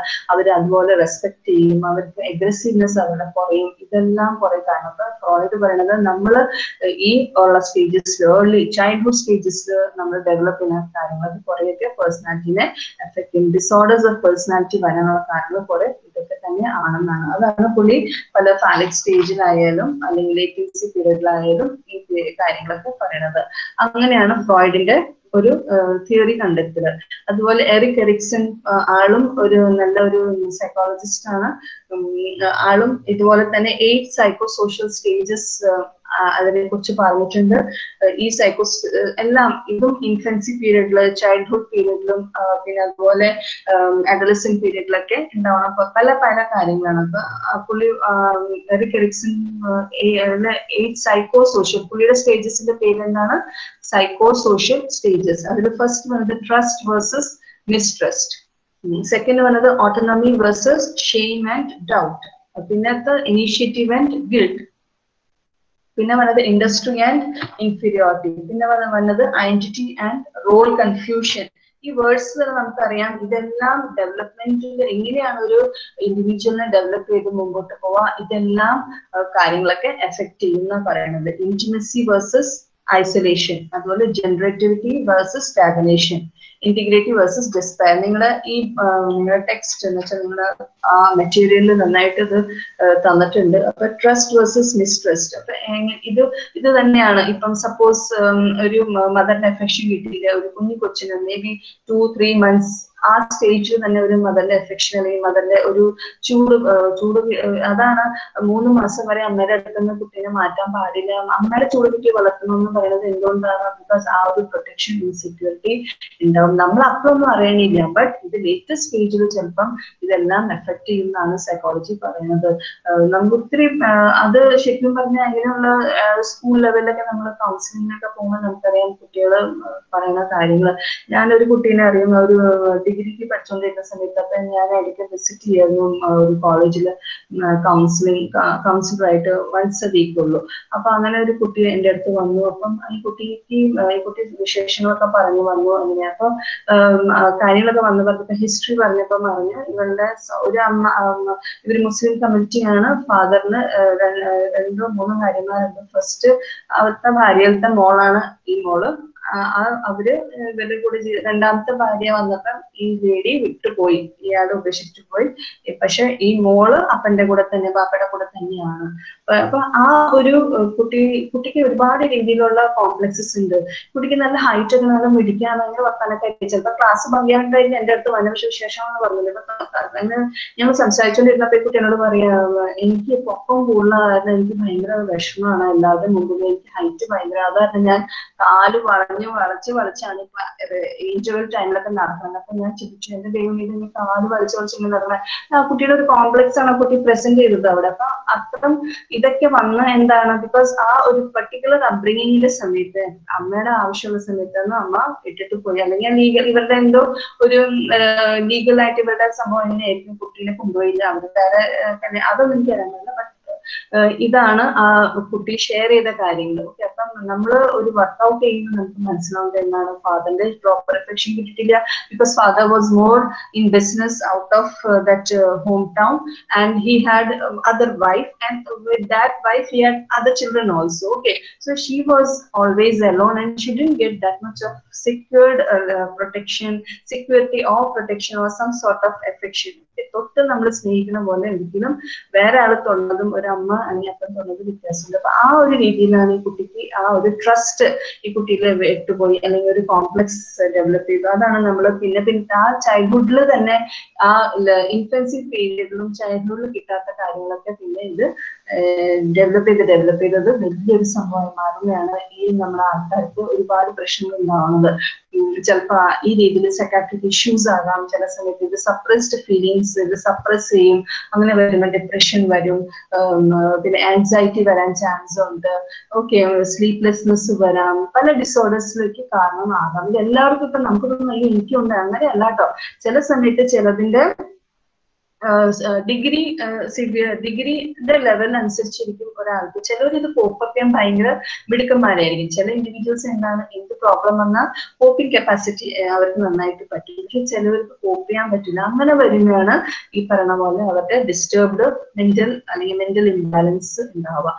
അപ്പം പറയാൻ വന്നത് എന്താണ്, നമ്മുടെ ഈ ഫാമിലി ഇതെല്ലാം ഫാമിലിനെ ആശ്രയിച്ചിരിക്കും. നമ്മുടെ ഫാമിലിയിൽ ഉണ്ടാവും ഇൻഡിവിജ്വൽസിനെ നമ്മൾ അങ്ങനെ ഒരു നല്ല ഒരു ഫാമിലി ബ്രെയിനപ്പും നല്ല ഒരു ഫാമിലി എന്താ പറയുക സപ്പോർട്ട് സിസ്റ്റം ഒക്കെ ഉണ്ടെങ്കിൽ തന്നെ ഓരോ ഇൻഡിവിജ്വലിനും അതനുസരിച്ച് നല്ല ഗ്രോത്ത് ആൻഡ് ഡെവലപ്മെന്റ് ഉണ്ടാകും. പിന്നെ ഇപ്പൊ നമുക്ക് തോന്നും ഇപ്പൊ എത്ര നല്ല ഫാമിലി ആയാലും നമ്മുടെ ഇപ്പോഴത്തെ കുട്ടികൾ ഒരുപാട് പല ഔട്ട്സൈഡ് വേൾഡ് ആയിട്ട് ഭയങ്കര കണക്റ്റഡ് ആണ്. അവർക്ക് ഒരു പീരീഡ് വരുമ്പോൾ നമ്മൾ പറയുന്ന പാരന്റ്സ് പറയുന്ന കാര്യങ്ങളെല്ലാം ഇമ്പോർട്ടന്റ്, അവരുടെ ഫ്രണ്ട്സ് പറയണതും അതാണ്. അല്ലെങ്കിൽ സോഷ്യൽ മീഡിയയിൽ അല്ലെങ്കിൽ വെർച്വൽ ഫ്രണ്ട്സ് ആയിരിക്കും പറയുന്ന കാര്യങ്ങളായിരിക്കും ഇവരെ ഏറ്റവും കൂടുതൽ ഇൻഫ്ലുവൻസ് ആണ്. അപ്പൊ അതൊക്കെ ശരിയാണ്. അപ്പൊ അങ്ങനെയുള്ള ഇഷ്യൂസ് ഒക്കെ വരുമ്പോൾ നമുക്ക് ചില സമയത്ത് ഒരു കൺഫ്യൂഷൻ ആണ്, കുട്ടീനെ തിരുത്തണോ അല്ലെങ്കിൽ കുട്ടീനെ ഗൈഡ് ചെയ്യണോ, പാരന്റ്സിനെ ഗൈഡ് ചെയ്യണോ. ഒത്തിരി സ്കൂൾസിലൊക്കെ ഇപ്പൊ പാരന്റ്സ് ടീച്ചേഴ്സിന്റെ മീറ്റിംഗിലൊക്കെ പാരന്റ്സിന് ഒരുപാട് ക്ലാസ്സസ് ഒക്കെ കൊടുക്കുന്നുണ്ട്, മദേഴ്സിന് ഒരുപാട് ക്ലാസ്സസ് കൊടുക്കുന്നുണ്ട്. But still we are not able to handle the child. That is a period of time where the children are in a conflict stage, but later on, but sometimes that can bring difficulties in the family also. അങ്ങനെ ഒരുപാട് different type of family issues ഒക്കെ ഉണ്ടാകാം. നമ്മളൊരു handle ചെയ്യുമ്പം ഒരു കുട്ടീനെ അല്ലെങ്കിൽ ഒരു പാരന്റ്സിനെ ഹാൻഡിൽ ചെയ്യുമ്പോൾ ഇപ്പോഴും അവരുടെ ഹിസ്റ്ററിയിലേക്കും അവരുടെ ആ പാരന്റ്സിനെ ബ്രിങ്ങിങ് അപ്പ്, അവരുടെ നറേറ്റീവ് റിലേഷൻഷിപ്പ്, അവരുടെ കുട്ടികളുടെ അവർ ഏത് രീതിയിലാണ് കുട്ടികൾ, അതുപോലത്തെ എല്ലാം നമ്മൾ അസസ് ചെയ്യുന്നത് എപ്പോഴും നമ്മളെ സംബന്ധിച്ച് നമുക്ക് നല്ല ഒരു കൺക്ലൂഷനിലേക്ക് എത്താൻ പറ്റും. അപ്പൊ അതാണ് നമ്മൾ ഇതൊക്കെ പഠിക്കുന്നത്. ഓക്കെ, അപ്പൊ നമ്മുടെ ഇത്തരം കാര്യങ്ങൾ നമ്മുടെ യൂണിറ്റ് 1 ഈ കാര്യങ്ങളൊക്കെ വരും.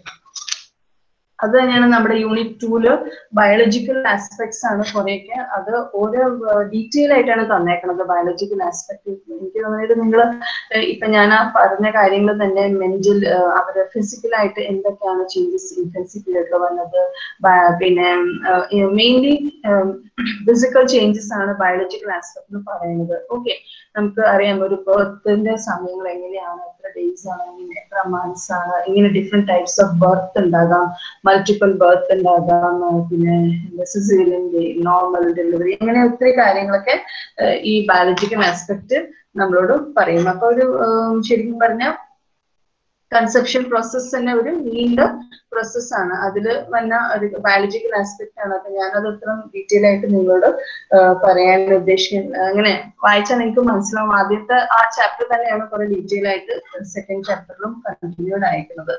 അതുപോലെ ബേബിഹുഡ് സ്റ്റേജും എങ്ങനെയാണ് ബേബിഹുഡ് സ്റ്റേജിൽ വന്നത്.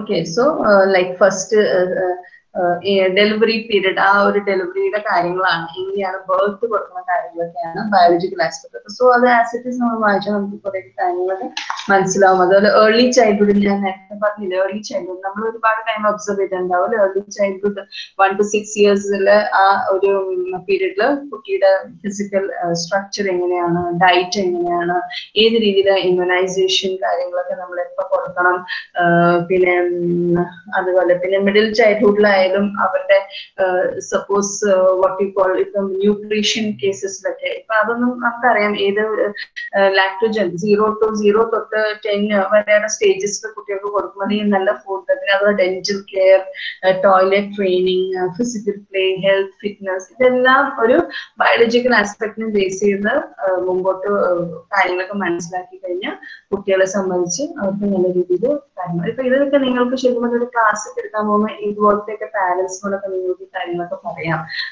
ലൈക്ക് എക്സ്പെക്ടന്റ് മദേഴ്സിനോട്, അല്ലെങ്കിൽ തീരെ ഇൻ ചൈൽഡ് ഇത്തരം ഒരു ഗ്രൂപ്പ് വർക്ക് ഒക്കെ നമ്മൾ ചെയ്യുവാണെങ്കിൽ, കോമൺ ഒരു ഹോമോജീനിയസ് ഗ്രൂപ്പ് എടുക്കുകയാണെങ്കിൽ അവരുടെ അടുത്ത് നമുക്ക് ഇതുപോലെയൊക്കെ ഷെയർ ചെയ്യാം. അപ്പൊ അവരുടെ ഡിഫിക്കൽട്ടീസ് ഒക്കെ ഷെയർ ചെയ്യുമ്പം എന്താ പറയാ, അവരുടെ പ്രോബ്ലത്തിന് സൊല്യൂഷൻ അവിടെ തന്നെ കിട്ടും. ഒരാൾക്ക് മറ്റാൾ പറഞ്ഞു കൊടുക്കുമ്പോൾ തന്നെ അവർക്ക് അവിടെ സൊല്യൂഷൻ കിട്ടും. അപ്പൊ അങ്ങനത്തെ ഉള്ള വർക്ക്ഔട്ട് ഒക്കെ ചെയ്യുമ്പോൾ നമുക്ക് ഈ ഒരു നോളജ് ഒക്കെ ഭയങ്കര ഹെൽപ്ഫുൾ ആണ്. ഓക്കെ, അതുപോലെ അഡോളസൻസ് സ്റ്റേജ് നമ്മൾ ഒത്തിരി കാര്യങ്ങൾ ഇപ്പം ഡിസ്കസ് ചെയ്തു. അവരുടെ ഫിസിക്കൽ ചേഞ്ചസ് ഒക്കെ നമുക്ക് എല്ലാവർക്കും അറിയാം അല്ലെ. നമ്മളും ഈ സ്റ്റേജസിനൊക്കെ ക്രോസ് ചെയ്ത് പോയിരുന്നവരാണ്. എന്തൊക്കെയാണ് നമ്മുടെ ഫിസിക്കൽ ചേഞ്ചസ്, നമ്മുടെ ബോയ്ക്ക് എന്താണ്, ഗേളിന് എന്താണ്, അവരുടെ പ്യൂബർട്ടി സ്റ്റേജ്, അവരുടെ ഗേൾസിന് അവരുടെ മെൻസ്ട്രുവൽ സൈക്കിൾ, തുടക്കം വന്ന ഒരു മെൻസ്ട്രുവൽ പീരീഡിനാണ് മെനാർക്കി എന്ന് പറയും. അപ്പൊ അവിടെ എന്തൊക്കെയാണ് അവരുടെ ആ ഒരു conflict situations, take it as very it is as a biological aspect, but some are very depressed when this is started in their life. Okay, so that is very important during the adolescent school level ഒക്കെ കുട്ടികൾക്ക് നമുക്ക് ഇതുപോലത്തെ കാര്യങ്ങളൊക്കെ ഒരു session ഒക്കെ എടുക്കുകയാണെങ്കിൽ സ്റ്റുഡൻസിനെ സംബന്ധിച്ച് അത് കോപ്പ് അപ്പ് ചെയ്യാൻ, ഗേൾസിനെ സംബന്ധിച്ച് കോപ്പ് അപ്പ് ചെയ്യാനൊക്കെ ഭയങ്കര ഈസിയാണ്. അല്ലെങ്കിൽ they may be very much what you call ഒരു അവരെ തന്നെ അവർക്ക് ഭയങ്കര വെറുപ്പ്, അല്ലെങ്കിൽ എങ്ങനെ ഒരു ഫിയർ എങ്ങനെയൊക്കെ വരും. അപ്പൊ പല കുട്ടികൾക്ക് അങ്ങനെയുണ്ട്. പിന്നെ അതുപോലെ ഇവരോട് നമ്മൾ ഇപ്പൊ കണ്ടുകൊണ്ടിരിക്കുന്ന ഒരു ഇഷ്യൂ, PCOD ഇഷ്യൂ ഭയങ്കരമായിട്ടാണ്. ഇവര് തുടക്കം പാരന്റ്സും കെയർ ചെയ്യില്ല, കുട്ടികളും അത്ര നിസ്സാരാക്കി മാറും. ബിക്കോസ് അവർക്ക് 2-3 months കഴിഞ്ഞ് പീരിയഡ്സ് വന്നാലും അവരെ ഹാപ്പിയാണ്, ഇത് ശല്യം ഒഴിവായില്ല, കുറച്ച് കഴിഞ്ഞിട്ടൊക്കെ മതി. പക്ഷെ ഇത് ഞാൻ കണ്ടെങ്കിൽ നമ്മുടെ ഈ റെഗുലർ PG കുട്ടികൾ ഇതിനെ കുറിച്ച് സ്റ്റഡി ചെയ്തവരുണ്ട്. അപ്പൊ അവര് പറയുന്നത് ഡിഗ്രി കുട്ടികളിലൊക്കെ വരുന്നതാണ്, അല്ലെങ്കിൽ കല്യാണം കഴിക്കാറാവുമ്പോഴേക്കാണ് പാരന്റ്സ് ഇതിനെക്കുറിച്ച് ശ്രദ്ധിക്കുന്നത്, അല്ലെങ്കിൽ കുട്ടി ഇതിനെക്കുറിച്ച് മനസ്സിലാക്കുന്നത്. PCOD ഇഷ്യൂ വന്ന പിന്നത്തെ ലൈഫിന് കുറച്ച് ഹോർമോണൽ ഇഷ്യൂസ് ഒക്കെ വരുന്നു. സോ ഇതൊക്കെ നമ്മൾ നേരത്തെ ഇത് കുറേയൊക്കെ ഡയറ്റും എക്സസൈസിനെ ആശ്രയിച്ചിരിക്കും ഈ ഒരു ഇഷ്യൂ വരാണ്ടിരിക്കാൻ നോക്കാം. അപ്പൊ കുട്ടികളെ നമുക്ക് ടീനേജേഴ്സിനോട് തന്നെ, അല്ലെങ്കിൽ അഡൽസെന്റ് പീരീഡിൽ തന്നെ നമ്മൾ കുട്ടികളുടെ നല്ല ഡയറ്റ്, അല്ലെങ്കിൽ ഈ പറഞ്ഞ ഡയറ്റ്, നല്ല ഡയറ്റ് എന്ന് വെച്ചാൽ അങ്ങനെയല്ല, ഇപ്പം നല്ല എല്ലാം സാധനം ബാലൻസ്ഡ് ഡയറ്റ് ഉണ്ടായിരിക്കണം, അവരുടെ എക്സസൈസസ് ആവശ്യമാണ്. സപ്പോസ് ഫോർ എക്സാമ്പിൾ ഇപ്പൊ ഒത്തിരി പേര് ചോക്ലേറ്റ്സ്, ഒരു സ്റ്റേറ്റസ് സിമ്പിൾ ആയിട്ടാണ്. ഞാൻ കുറെ ചോക്ലേറ്റ്സ് കഴിക്കുന്ന ആളാന്ന് പറഞ്ഞാലാണ് ഞാൻ ആ പിയർ ഗ്രൂപ്പിൽ വലിയൊരു ആളായിട്ട് മാറുന്നത്. അല്ലെങ്കിൽ എനിക്ക് അങ്ങനത്തെ ഒരു കോമ്പറ്റീഷൻ ആണ്. പുതിയ പുതിയ കാഡ്ബറീസിന്റെ ആഡ് കാണുന്നത്, അത് വാങ്ങിച്ച് കുറെ കാര്യത്തിൽ ഞാൻ കഴിച്ചുകൊണ്ടിരുന്നതാണ് എനിക്ക്. പക്ഷെ ഇതെല്ലാം ചില സമയത്ത് ഒരു ബാലൻസ്ഡ് ആയിട്ട് കൊടുക്കുന്ന ഒരു സാധനമല്ല. അതുകൊണ്ട് തന്നെ ചിലർ വയറ് നിറയ്ക്കുന്ന കുട്ടികളൊക്കെ ഉണ്ട്. അപ്പൊ അങ്ങനെ അപ്പൊ ഇതൊക്കെ നമ്മൾ പറയുന്നത് അവർക്ക് പിന്നത്തെ ഈ ഉള്ള ഇഷ്യൂസ് ഒക്കെ നേച്ചർ ലൈഫിലൊക്കെ അവർക്ക് അവോയ്ഡ് ചെയ്യാൻ പറ്റും. അതർവൈസ് ഇതെങ്ങനെ ഞാൻ അറിയുന്ന ഒരു കുട്ടിയുടെ ചേച്ചിക്ക് ഇഷ്യൂ. അപ്പൊ ആ കുട്ടിയുടെ ചേച്ചി, ഈ കുട്ടി പറയാം എന്റെ ചേച്ചിക്ക് എപ്പോഴും എറേറ്റഡ് ഡ്രിങ്ക്സ് ആണ് എപ്പോഴും ഇഷ്ടം. എറേറ്റഡ് എന്ന് വെച്ചാൽ എന്താണ്, ഈ പെപ്സി, എന്താ പറയാ, സ്പ്രൈറ്റ്, അങ്ങനത്തെ സാധനങ്ങൾ കൂടുതൽ. ഈ കുട്ടി ഇപ്പൊ കല്യാണം കഴിച്ചു, പക്ഷെ ഇപ്പൊ കുട്ടികളുണ്ടാവില്ല. ഇത് PCOD പ്രശ്നമാണ്. അത് റെഗുലർ ആയാലാണ് ഇവർക്കൊരു കൺസീവ് ചെയ്യാനുള്ള ചാൻസ്. അങ്ങനത്തെ ഉള്ള കാര്യങ്ങളൊക്കെ നമ്മളിതൊക്കെ അറിഞ്ഞിരിക്കുന്നത് അല്ലെ, നമുക്ക് കുറെ കാര്യങ്ങളൊക്കെ പറഞ്ഞു കൊടുക്കാൻ പറ്റും ടീനേജിന്റെ ക്ലാസ് എടുക്കുമ്പോൾ അല്ലെങ്കിൽ കൗൺസിലിംഗ് നമ്മുടെ അടുത്ത് വരുമ്പോൾ. അപ്പൊ അങ്ങനെയുള്ള അഡോളസെന്റ് പീരിയഡിൽ ഫിസിക്കൽ ഡെവലപ്മെന്റ് ഒരുപാട് ഇൻഫ്ലുവൻസ് ചെയ്യുന്ന ഒരു ഏജ് ആണ്. അതുപോലെ നമുക്കറിയാം അഡൾട്ട്ഹുഡിലും എങ്ങനെയൊക്കെയാണ് ഒരു മെച്യൂരിറ്റി ലെവലിൽ വരും അവരുടെ എന്തൊക്കെ developments. they are prepared to get many things, they are prepared to have their marriage, sexual intercourse, അങ്ങനത്തെ കുറെ കാര്യങ്ങളൊക്കെ ആ മിഡിൽ വരും. അതുപോലെ ലേറ്റ് അഡൾട്ട്ഹുഡിലായാലും ഇവരുടെ ഫിസിക്കൽ ഡിഫറൻസസ് ഒരുപാട് ഉണ്ടാവും. ഇവർക്ക് ഒരുപാട് അസുഖത്തിന്റെ പ്രോബ്ലംസ് ഇവർക്ക് വന്നു തുടങ്ങും. ഫിസിക്കൽ എയിൽമെന്റ്സ് ആയിരിക്കും അവർക്ക് കൂടുതൽ. മെന്റൽ എയിൽമെന്റ്സ് ഉണ്ടാകും പ്ലസ് ഫിസിക്കൽ. അപ്പൊ രണ്ടും കൂടി കൂടുമ്പോൾ ഇവരുടെ ഒരു ബുദ്ധിമുട്ട്. അപ്പൊ അങ്ങനത്തെ കാര്യങ്ങളൊക്കെ നമ്മൾ മനസ്സിലാക്കാം. അപ്പൊ ഇതാണ് biological aspects of stages of development. Okay. പിന്നെ നമുക്കുള്ളത് ഇപ്പൊ ഇതന്നെ കുറെ കണക്റ്റഡ് ആണ്, ഫാമിലി ആൻഡ് മാരേജ്. നമുക്ക് യൂണിറ്റ് 3 വന്ന കാര്യങ്ങൾ. ഇതിന്റെ ഇടയ്ക്ക് നിങ്ങൾ ട്രൈ ചെയ്തായിരുന്നോ മറ്റേ അറ്റൻഡൻസ് ഇടാൻ? നിങ്ങൾക്ക് പറ്റണ്ടോ ഇല്ലേന്ന് എനിക്കൊന്ന് അറിയിക്കണം ഇവരുടെ അതോറിറ്റീസ്. ഒന്ന് അൺമ്യൂട്ട് ചെയ്ത് ആരെങ്കിലും ഒരാൾ പറഞ്ഞേ. ഇല്ല, പറ്റുന്നില്ലെന്ന് അവര് പറഞ്ഞു. ഞാൻ നോക്കിയില്ല, പറ്റുന്നില്ല എന്ന് പറയുന്നു. പറ്റുന്നില്ല, ഞാൻ അപ്പൊ തന്നെ ഒന്ന് വിളിച്ച് പറയാം. അല്ലെങ്കിൽ ലാസ്റ്റ് മിനിറ്റിലെ പ്രശ്നം ഉണ്ടാവും.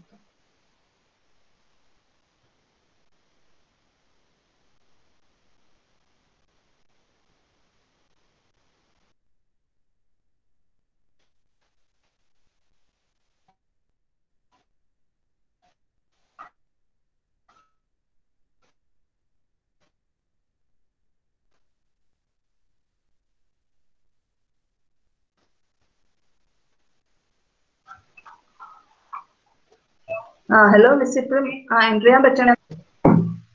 ഓക്കെ. അപ്പൊ ഫാമിലി എന്നുള്ള കൺസെപ്റ്റ് നമ്മൾ പ്രത്യേകിച്ച് ഇപ്പം ഞാൻ കമ്പാരിസൺ ചെയ്യുന്നത്, പക്ഷെ നമ്മുടെ ഒരു കൺട്രിയിൽ ഒരു ഫാമിലി എന്ന് പറഞ്ഞാൽ ഒരു യുണീക്ക് ഒരു ലെവൽ ഉണ്ട്, ഒരു യുണീക്നെസ് ഉണ്ട്. We give much importance to the family. ഇപ്പൊ നമ്മുടെ ഒരു അഡolescent ഏജ്, എന്താ പറയുക, ഒരു അഡൽട്ട് 24-25 ഇയേഴ്സ് ആയി കഴിഞ്ഞാൽ നമ്മൾ പറയും ഈ ഒരു ഫാമിലിയൊക്കെ നോക്കണ്ടേ, ഫാമിലി ആകാനൊക്കെ നോക്കണ്ടേ, എന്താണ് ഈ ഫാമിലി അല്ലേ നമുക്ക് തോന്നുന്ന ഒരു തലവേദന. പക്ഷെ നമ്മളെപ്പോഴും പ്ലസന്റ് കൺസെപ്റ്റിലാണ് ഇത് കൊണ്ടുപോകുന്നത്. വേറെ കൺട്രീസിലൊക്കെ അവരോട് ചോദിക്കാൻ പാടില്ല. ശരിക്കും പറയാം, അവർക്ക് ഇഷ്ടമല്ല ഫാമിലി. നിങ്ങളുടെ ഫാമിലിയിൽ ആരൊക്കെ ഉണ്ടെന്ന് ചോദിച്ചാൽ അവർക്ക് അറിയില്ല പറയാനായിട്ട്. ബിക്കോസ് അവർക്ക് അങ്ങനെയുള്ള കൺസെപ്റ്റ് അവർക്ക് ഇമ്പോർട്ടൻസ് കൊടുത്തിട്ടില്ല. അവര് ചിലപ്പം ഒരുപാട് ഇൻഹിബിഷൻ ആയിരിക്കും, ഒരുമിച്ച് ലിവിങ് ടുഗെദർ ആയിരിക്കും കുറെ നാൾ വരെ. അത് കഴിഞ്ഞ് അവർക്ക് വേണ്ടെങ്കിൽ അവര് വേറെ പോവും. അല്ലെങ്കിൽ ചിലപ്പം ആ ലിവിങ് ടുഗെദറിൽ തന്നെ അവർക്ക് ലീഗലായിട്ട് അത് ഒരു bonding വേണ്ട. They can have the children, and if suppose after many years they don't want to live together, one may take one child, other may take other child. And so അല്ലെങ്കിൽ ചില parents ഞാൻ പറഞ്ഞു കേട്ടിട്ടുണ്ട്, അവരുടെ കല്യാണത്തിന്റെ സമയത്ത് അവരുടെ മക്കളും അവരുടെ കൂടെ കല്യാണം ചടങ്ങ് കണ്ടുവരുന്നു. അപ്പൊ അങ്ങനെ അവരുടെ ഫാമിലി അവരോട് ചോദിക്കുന്നത് ഇഷ്ടമല്ല. ഒരു 18 years ഒക്കെ ആയിക്കഴിഞ്ഞാൽ ഇവരുടെ മക്കൾ എന്താണ് വേറെ, അവരുടെ ഒരു സെയിം കോമ്പൗണ്ട് ആയാലും അവർക്ക് വേറൊരു വീടുണ്ടാവും, അവർ അവിടെ തന്നെ ആയിരിക്കും. അങ്ങനെയുള്ള നേരിട്ട് ഞാൻ കണ്ടേക്കുന്ന സിറ്റുവേഷൻ ഞാൻ നിങ്ങളോട് ഷെയർ ചെയ്യുന്നത്. അപ്പൊ അതാണ് പക്ഷെ നമ്മുടെ ഇന്ത്യൻ സ്റ്റൈൽ ഓഫ് ഫാമിലി നമുക്കറിയാം ഒത്തിരി ഇമ്പോർട്ടൻസ് നമ്മൾ കൊടുത്തോണ്ടിരിക്കുന്നത് അല്ലെ. പണ്ട് കാലത്ത് എന്ന് വെച്ചാൽ ഒത്തിരി എക്സ്റ്റെൻഡഡ് ഫാമിലി ആയിരുന്നു നമ്മുടെ ഗ്രാൻഡ് പാരൻസ്, പിന്നെ നമ്മുടെ ഫാദറിന്റെ ബ്രദേഴ്സ്, ഫാദറിന്റെ സിസ്റ്റേഴ്സ് അടുത്തായിരിക്കും. ഒരു ഒക്കേഷൻ വന്നാൽ നമ്മൾ കഴിഞ്ഞ ദിവസമൊക്കെ ചർച്ച ചെയ്ത എല്ലാവരും കൂടും. ഇതുപോലത്തെ ഒരു ഫാമിലി സിറ്റുവേഷൻസ് ആണ്. പിന്നെ പല ഇന്ത്യൻ കൾച്ചറിൽ പല ഡിഫറെന്റ് ടൈപ്പ് ഓഫ് ഫാമിലി ഉണ്ട്. Like matrilineal family, patrilineal family, patriarchal. നമുക്കിവിടെ കൂടുതൽ പാട്രിയാർക്കലാണ്. ചിലപ്പോൾ മാട്രിയാർക്കൽ ഉണ്ടാകും ചില കസ്റ്റംസിലൊക്കെ. പിന്നെ ചിലപ്പം ഒരു വൈഫിന് ഒരു നേരത്തെ നമ്മൾ മുസ്ലിം കമ്മ്യൂണിറ്റിനെ കുറിച്ച് ഭർത്താവിന് 2-3 കല്യാണം കഴിക്കാം. അങ്ങനെയുള്ള ചില ഫാമിലീസ് നമുക്ക് കാണാം. ചില ഫാമിലിയിൽ എങ്ങനെയാണ് എന്താ പറയാ, ഈ എന്താ ഭാര്യക്ക് ഇപ്പം ഭാര്യയുടെ ഒരു ഭർത്താവ് മരിച്ചു പോവാണെങ്കിൽ അനിയനെ കല്യാണം കഴിച്ച് ആദ്യത്തെ മക്കളെയും ആദ്യത്തെ ഭർത്താവിന്റെ മക്കളും പ്ലസ് ഈ അനിയന്റെ മക്കളും ഇതിൽ ഒരുമിച്ച് ജീവിക്കും. സോ ദാറ്റ് ഈ സ്ത്രീയുടെ പ്രോപ്പർട്ടി വേറെ ഒന്നും ആരും ഒന്നും പുറത്തേക്ക് പോകാണ്ട് ഇങ്ങനെയുള്ള ഫാമിലി, എങ്ങനെയുള്ള സെറ്റപ്പ് ഉള്ള ഫാമിലീസും പണ്ടുണ്ടായിട്ടുണ്ട്. ഇപ്പൊ അങ്ങനെ ആൾക്കാർ അത്ര സമ്മതിക്കില്ല. പക്ഷെ ചില കമ്മ്യൂണിറ്റീസിൽ, ചില ട്രൈബലിനും റൂറൽ കമ്മ്യൂണിറ്റീസിൽ ചിലപ്പോൾ ഇത് പ്രിവലന്റ് ആണെന്നാണ് പറയണത്. അങ്ങനെയുള്ള ചില കസ്റ്റമറി ഫാമിലീസ് ഒക്കെ ഉണ്ട്. അതുപോലെ അപ്പം ഇതൊക്കെ നമ്മുടെ കൺട്രിയിൽ ഒരുപാട്, ചിലത് ഒരു ശരിയല്ല എന്ന് പറയുമ്പോൾ അത് ഒരു ചേഞ്ചസ്, ട്രാൻസിഷൻ പീരീഡിലേക്കും വന്നിട്ടുണ്ട്. റിഫോർമേഷൻ ഒക്കെ നടന്നിട്ടുണ്ട്. നമുക്കറിയാം ഹിസ്റ്ററി നമ്മളൊക്കെ നോക്കുകയാണെങ്കിൽ വിഡോഹുഡിനെയൊക്കെ ഒരുപാട് കാര്യങ്ങളിൽ വ്യത്യാസം വന്നിട്ടുണ്ട്. കഴിഞ്ഞ ദിവസം ഞാൻ പറഞ്ഞത് അതുപോലെ സതി സിസ്റ്റം എന്താ പറയാ ബാൻ ആയി, അതിന് അബോളിഷ് നടന്നായിരുന്നു, അബോളിഷ് ചെയ്തു. അതിന് ഒത്തിരി റിഫോമേഴ്സ് ഒക്കെ, അത് അവരും ഒരു രീതിയിലുള്ള സോഷ്യൽ വർക്കേഴ്സ് തന്നെയാണ്. അവരുടെ നല്ല ലൈഫ് സാക്രിഫൈസ് ചെയ്ത് ഇതുപോലത്തെ ഉള്ള ഒരു കസ്റ്റംസ് ഒക്കെ അബോളിഷ് ചെയ്തു. ഇപ്പം അങ്ങനെ പണ്ട് വേറെ മാരേജ് ചെയ്യാൻ മതി. ഇപ്പൊ മാരേജ് എന്നൊക്കെ പറയുമ്പോൾ അങ്ങനെ ഒരു സെക്കൻഡ് മാരേജിലേക്ക് പോകണമെങ്കിൽ കുഴപ്പമില്ല. വൺസ് ഇതുപോലത്തെ ഒരു പ്രോബ്ലം വന്ന ഡെത്ത് ഓഫ് ദ സ്പൗസ് അല്ലെങ്കിൽ legal separation happen, you can marry the other person. In that there are many but legal formalities are strong. നമുക്ക് ഒത്തിരി, ഞാൻ അന്നും പറഞ്ഞ യൂണിറ്റി ഡൈവേഴ്സിറ്റി, നമുക്ക് ഒത്തിരി റിലീജിയൻസ് ഉണ്ട്. പക്ഷെ ഈ റിലീജിയനെ ബൈൻഡ് ചെയ്യാനായിട്ട് നല്ല സ്ട്രോങ് ആയിട്ടുള്ള ലീഗൽ മാറ്റേഴ്സും ഉണ്ട്. ഇപ്പൊ ക്രിസ്ത്യൻ മാരേജ് എങ്ങനെയായിരിക്കണം, ഹിന്ദു മാരേജിൽ എന്തൊക്കെയാണ്, ആ ഒരു ലീഗൽ ബൈൻഡിംഗ് എന്നാണ് നമുക്ക് ആ ഒരു സൊസൈറ്റിയിലെ കൺട്രോൾ, അവിടെ ഈ ലീഗൽ ആസ്പെക്ട് നന്നായിട്ട് കൺട്രോൾ ചെയ്യേണ്ടത്. അതാണ് നമ്മുടെ സൊസൈറ്റി പുറത്തേക്ക് നല്ല രീതിയിൽ മുമ്പോട്ട് പോവാൻ നമുക്ക് പറ്റുന്നത്. നാച്ചുറലി എല്ലാത്തിനും ഒരു 50-50 ചാൻസ് എല്ലാത്തിലും ഉണ്ട്. But as such many things are there. The marriage, we know that it is a union of two persons, isn't it?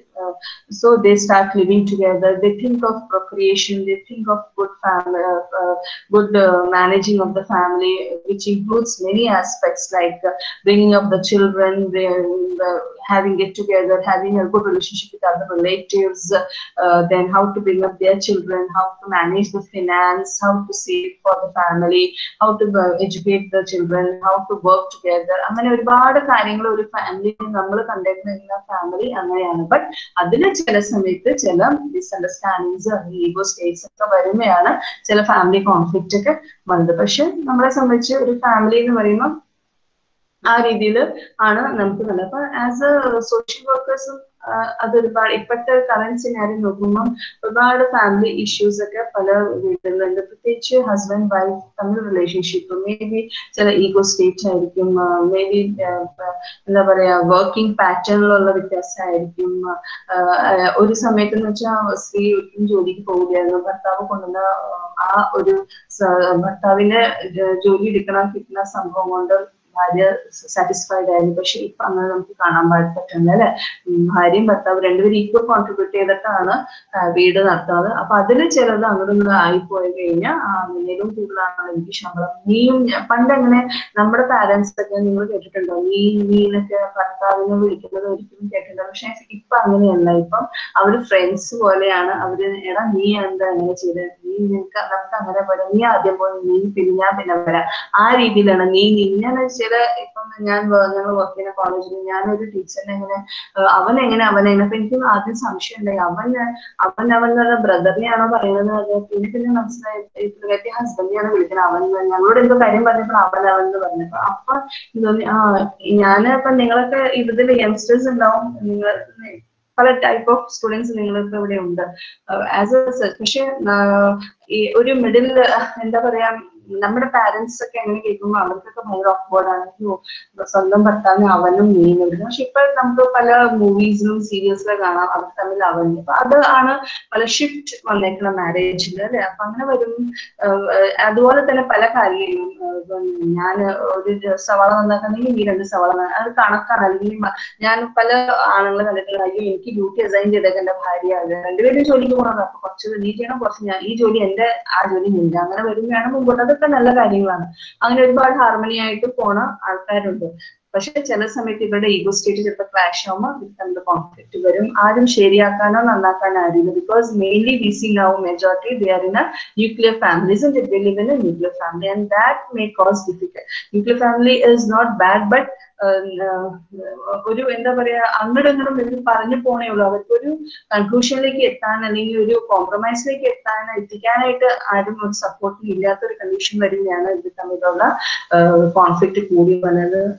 ഇവരുടെ ബാക്കി എന്ന് പറയുന്നത് ഇവരുടെ മക്കളെ അഫക്ട് ചെയ്യുന്നത് അങ്ങനെ വരുന്നതാണ് കൂടുതൽ ഫാമിലി ഇഷ്യൂസ് ഇന്നത്തെ കാലത്ത് കണ്ടുകൊണ്ടിരുന്നത്.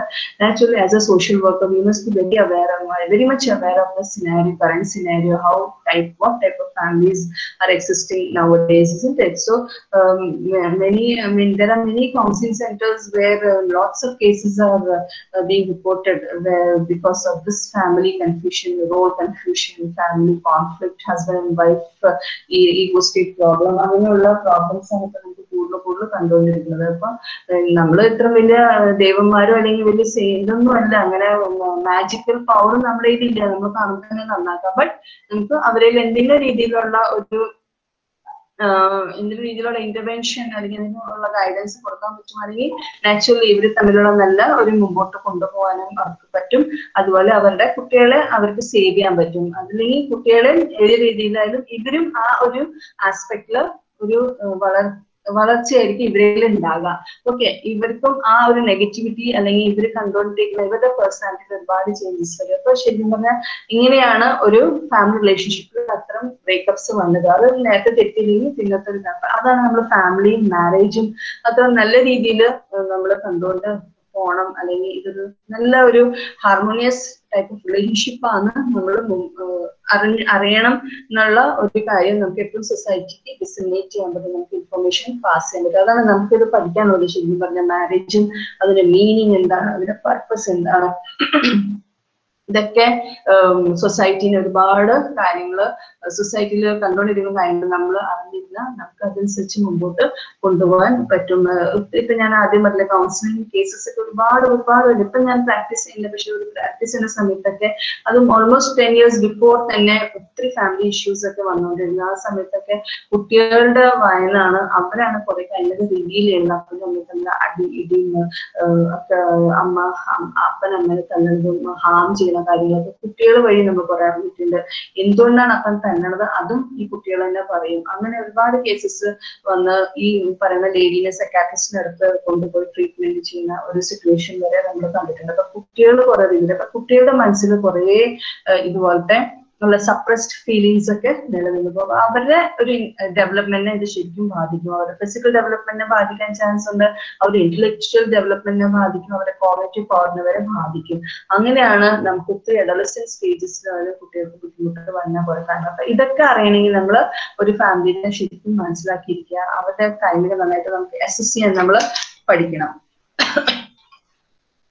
അപ്പം ഇത് ശരിക്കും പറഞ്ഞാൽ ഫാമിലി ഒരു സോഷ്യൽ സിസ്റ്റം തന്നെയാണ്. ഒരുപാട് കാര്യങ്ങൾ അവർ എൻസർക്കിൾ ചെയ്തിട്ടുണ്ട്. ഇതെല്ലാം ഈ അസസ്മെന്റ് നമ്മൾ ചെയ്യുന്ന ഡയഗ്നോസിസ് അല്ലെങ്കിൽ നമ്മൾ അസസ് ചെയ്യുക, നമ്മൾ എക്സ്പ്ലോർ ചെയ്യുമ്പം ഇതെല്ലാം നമുക്ക് മനസ്സിലാക്കിയാൽ നമുക്ക് നല്ല രീതിയിൽ ഈ ഫാമിലിനെ ചിലപ്പോൾ 1 or 2 സിറ്റിങ്ങിൽ നമുക്ക് ഒരിക്കലും ഞാൻ പറഞ്ഞ പോലെ ഒരിക്കലും നമുക്ക് ശരിയാക്കാൻ പറ്റില്ല. അപ്പൊ ഞങ്ങളുടെ സ്റ്റുഡൻസ് ഒക്കെ ഫീൽഡ് വന്ന് പോകുമ്പോൾ അങ്ങനെ ഒരു കേസിനെ ഞങ്ങൾ ശരിയാക്കി അങ്ങനെ പറ്റില്ല ഒരിക്കലും. ശരിക്കും പറഞ്ഞാൽ അവർ പല ഫോളോഅപ്സ് വന്നാലും ശരിക്കും അവരുടെ അസസ്മെന്റും അല്ലെങ്കിൽ അവരുടെ എക്സ്പ്ലോറേഷൻ ഫേസിൽ നമുക്ക് നന്നായിട്ട് നമുക്ക് അവരുടെ സ്റ്റഡി ചെയ്യാൻ പറ്റുള്ളൂ. അപ്പൊ അങ്ങനത്തെ ഉള്ള ഹെൽപ്പ് നമ്മൾ അങ്ങനെയൊക്കെ ചെയ്യണമെങ്കിൽ നമ്മൾ ശരിക്കും പറഞ്ഞാൽ ഈ കാര്യങ്ങളൊക്കെ ഫാമിലിനെ കുറിച്ച് നമ്മൾ പഠിച്ചിരിക്കുക. ഫാമിലിയുടെ each and every aspect is very important. ശരിക്കും ഒരു കൗൺസിലിംഗ് സെഷൻസ് അല്ലെങ്കിൽ നമ്മളൊരു ഫാമിലിനെ ഡീൽ ചെയ്യുമ്പോൾ തന്നെ ആദ്യം ഹസ്ബൻഡിനെ വിളിക്കും, പിന്നെ വൈഫിനെ വിളിക്കും, രണ്ടുപേരും വിളിക്കും. രണ്ടുപേരും അവരുടെ അവരുടെ എക്സ്പ്രസ് ചെയ്യും, അങ്ങനെ അവരുടെ മക്കളിനെ അവരെ വിളിക്കും, അവരുടെ ഇൻലോസിനെ അവരെ വിളിക്കും. അങ്ങനെ ഒരുപാട് സിറ്റിയിലൊക്കെയാണ് ശരിക്കും ഒരു കാര്യങ്ങൾ അറിയാൻ പറ്റുക.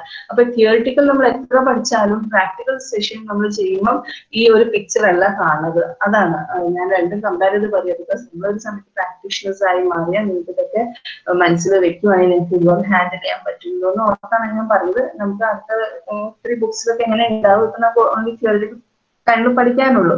ബട്ട് ഇതൊക്കെ ആവശ്യമാണ്. അപ്പൊ അസസ്മെന്റ് നമ്മൾ ചെയ്യുന്ന socialisation of the family norms ആവശ്യമാണ്, ഫാമിലി എൻവയൺമെന്റ് ആവശ്യമാണ്, ഫാമിലി ഡൈനാമിക്സ്. നമ്മള് സോഷ്യൽ വർക്ക് ടേംസ് പറയുമ്പോൾ ഇതൊക്കെയാണ്. കഥകൾ പറയുമ്പോൾ ഞാനിപ്പോ വിശേഷങ്ങളൊക്കെ പറഞ്ഞു, അതാണ് ശരിക്കും പറയാം. ടേംസ് യൂസ് ചെയ്യുമ്പോൾ നമ്മൾ പറയുന്നത് എന്താണ്? Socialisation of family norms. എങ്ങനെയാണ് ഫാമിലിയിൽ ആ ചുറ്റുപാടും നോംസ് എങ്ങനെ ഫോളോ ചെയ്യുന്നത്. അതുപോലെ family environment is very important. ഇതിനെല്ലാം എൻവയൺമെന്റ് ഭയങ്കരമായിട്ട് ഇൻഫ്ലുവൻസ് ചെയ്യും. The type of living, the type of what you creating the environment, the type of ആ സിറ്റുവേഷൻ, ആ situational analysis is very very important for any of the thing you lead with. Okay, അതുപോലെ family dynamics, changes in the family, you must understand the changes in the family, changes in the society, family related ആയിട്ടുള്ള changes in the society നമ്മൾ മനസ്സിലാക്കിയിരിക്കണം. ആ ഫാമിലിയിൽ നടക്കുന്ന റോൾസിനെ കുറിച്ച് നമ്മൾ മനസ്സിലാക്കണം. സ്റ്റാറ്റസ് ഓരോ ഇൻഡിവിജ്വൽ എന്ത് റോൾ പ്ലേ ചെയ്യുന്നത്, എങ്ങനെയാണ് അവരുടെ റിലേഷൻഷിപ്പ്, അത് മനസ്സിലാക്കാം. ചിലപ്പം ഒരു ഫാമിലി തന്നെ അപ്പനായിട്ട് മക്കൾ സംസാരിക്കില്ല, മിണ്ടൂല, അമ്മയും മോനും മാത്രം മിണ്ടുള്ളൂ, അപ്പന് അവിടെ നെഗ്ലക്റ്റഡ് ആയിരിക്കും. ഓക്കെ, അങ്ങനത്തെ ഉള്ള കാര്യങ്ങൾ. ചിലപ്പോൾ അപ്പനും അമ്മയും തമ്മിൽ ഭയങ്കര കോൺഫ്ലിക്റ്റ് ആയിരിക്കും. അങ്ങനെ ഒത്തിരി സിറ്റുവേഷൻസ്, ഡൈനാമിസം നമുക്ക് കാണാൻ പറ്റും. ഇതെല്ലാം നമ്മൾ ആസ് എ സോഷ്യൽ വർക്കർ ഈ കാര്യങ്ങളൊക്കെ ഇമ്പോർട്ടൻ്റ് ആണ് മനസ്സിലാക്കി. എന്നാലാണ് നമുക്ക് നന്നായിട്ട് വർക്ക്ഔട്ട് ചെയ്ത് മുൻപോട്ട് കൊണ്ടുപോകാൻ പറ്റുള്ളൂ.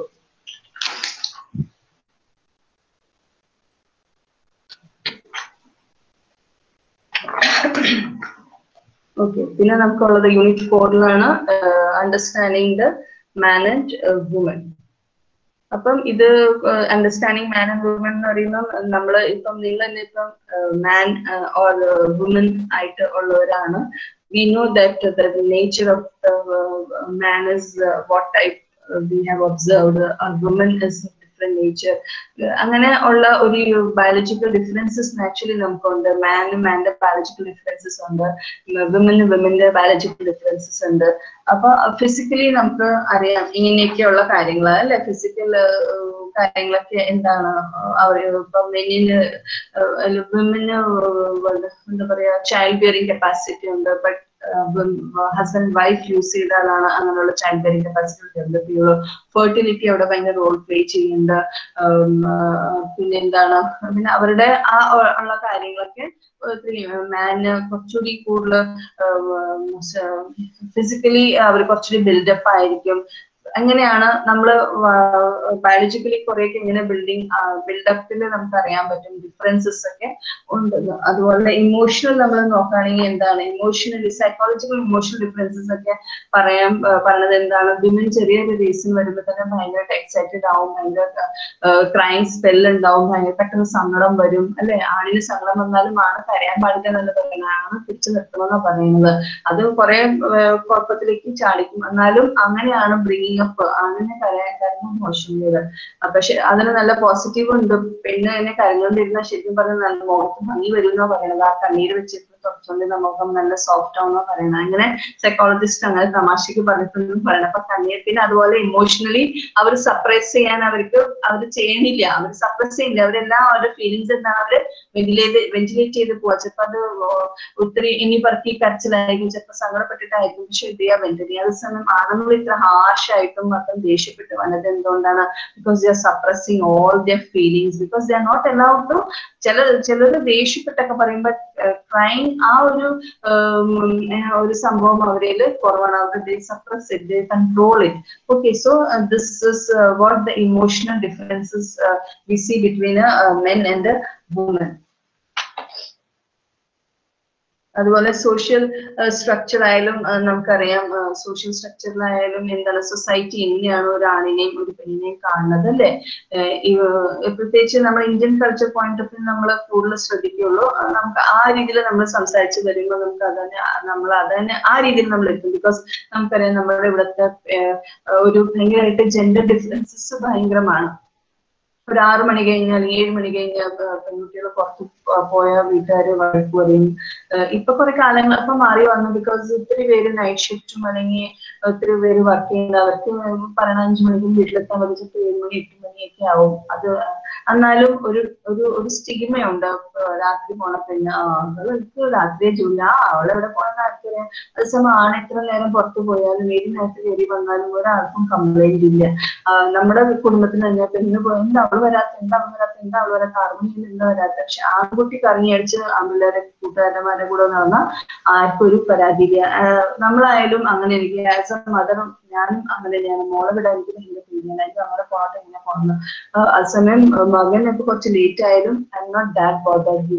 അങ്ങനെ ഒരു ഡിഫറൻസസ് വരുമ്പോൾ തന്നെ അവിടെ ഇൻസെക്യൂരിറ്റി വന്നു, അവിടെ ഒരു പ്രോബ്ലം വന്നു. ബിക്കോസ് നമ്മൾ കണ്ടുകൊണ്ടിരുന്ന കേസസ് എങ്ങനെ അല്ലെ, നമ്മൾ ഒരുപാട് കേസസ് എങ്ങനെ കണ്ടുകൊണ്ടിരിക്കേണ്ടത്. നമുക്കറിയാം 2012 നടന്ന ഭയങ്കരമായിട്ട് ഇപ്പം നിങ്ങൾ ഇവിടെ ആണെങ്കിൽ ഔട്ട്സൈഡ് കൺട്രി ആണെങ്കിൽ നമുക്ക് ഈ കേസസ് ഒക്കെ ഭയങ്കര ഫെമിലിയർ ആയിട്ടുള്ള ഒരു ഭയങ്കര ഹാർട്ട് സ്ട്രിക്റ്റ് എന്ന് വെച്ചാൽ നമുക്ക് ഭയങ്കരമായിട്ട് ഷോക്കിംഗ് ട്രോമ തന്ന ഒരു കേസാണ് ആ കേസില് കൂട്ടമാനഭംഗം നടന്നത്. അപ്പൊ അങ്ങനത്തെ ഒത്തിരി കേസിന് അത് ഒത്തിരി ലീഗലായിട്ട് ഒരുപാട് കാര്യങ്ങളൊക്കെ സ്ട്രോങ് ആയിട്ട് നടന്നിട്ടും പിന്നെയും ആ കേസസ് ഇപ്പോഴും അങ്ങനെ പല കേസസ് റിപ്പീറ്റ് ചെയ്തുകൊണ്ടിരിക്കുകയാണ്. കഴിഞ്ഞ 2-3 ആഴ്ച കഴിഞ്ഞ മാസമാണ് എറണാകുളം ഡിസ്ട്രിക്റ്റില് ഒരു കുട്ടീനെ 4 പേര് കൂടിയിട്ട് റേപ്പ് ചെയ്തത്. അതുപോലെ ഇത് 1-2 കേസല്ല, എല്ലാ ഡിസ്ട്രിക്റ്റിലും കേരളത്തിൽ ഇതുപോലെ കേസസ് ഉണ്ട്.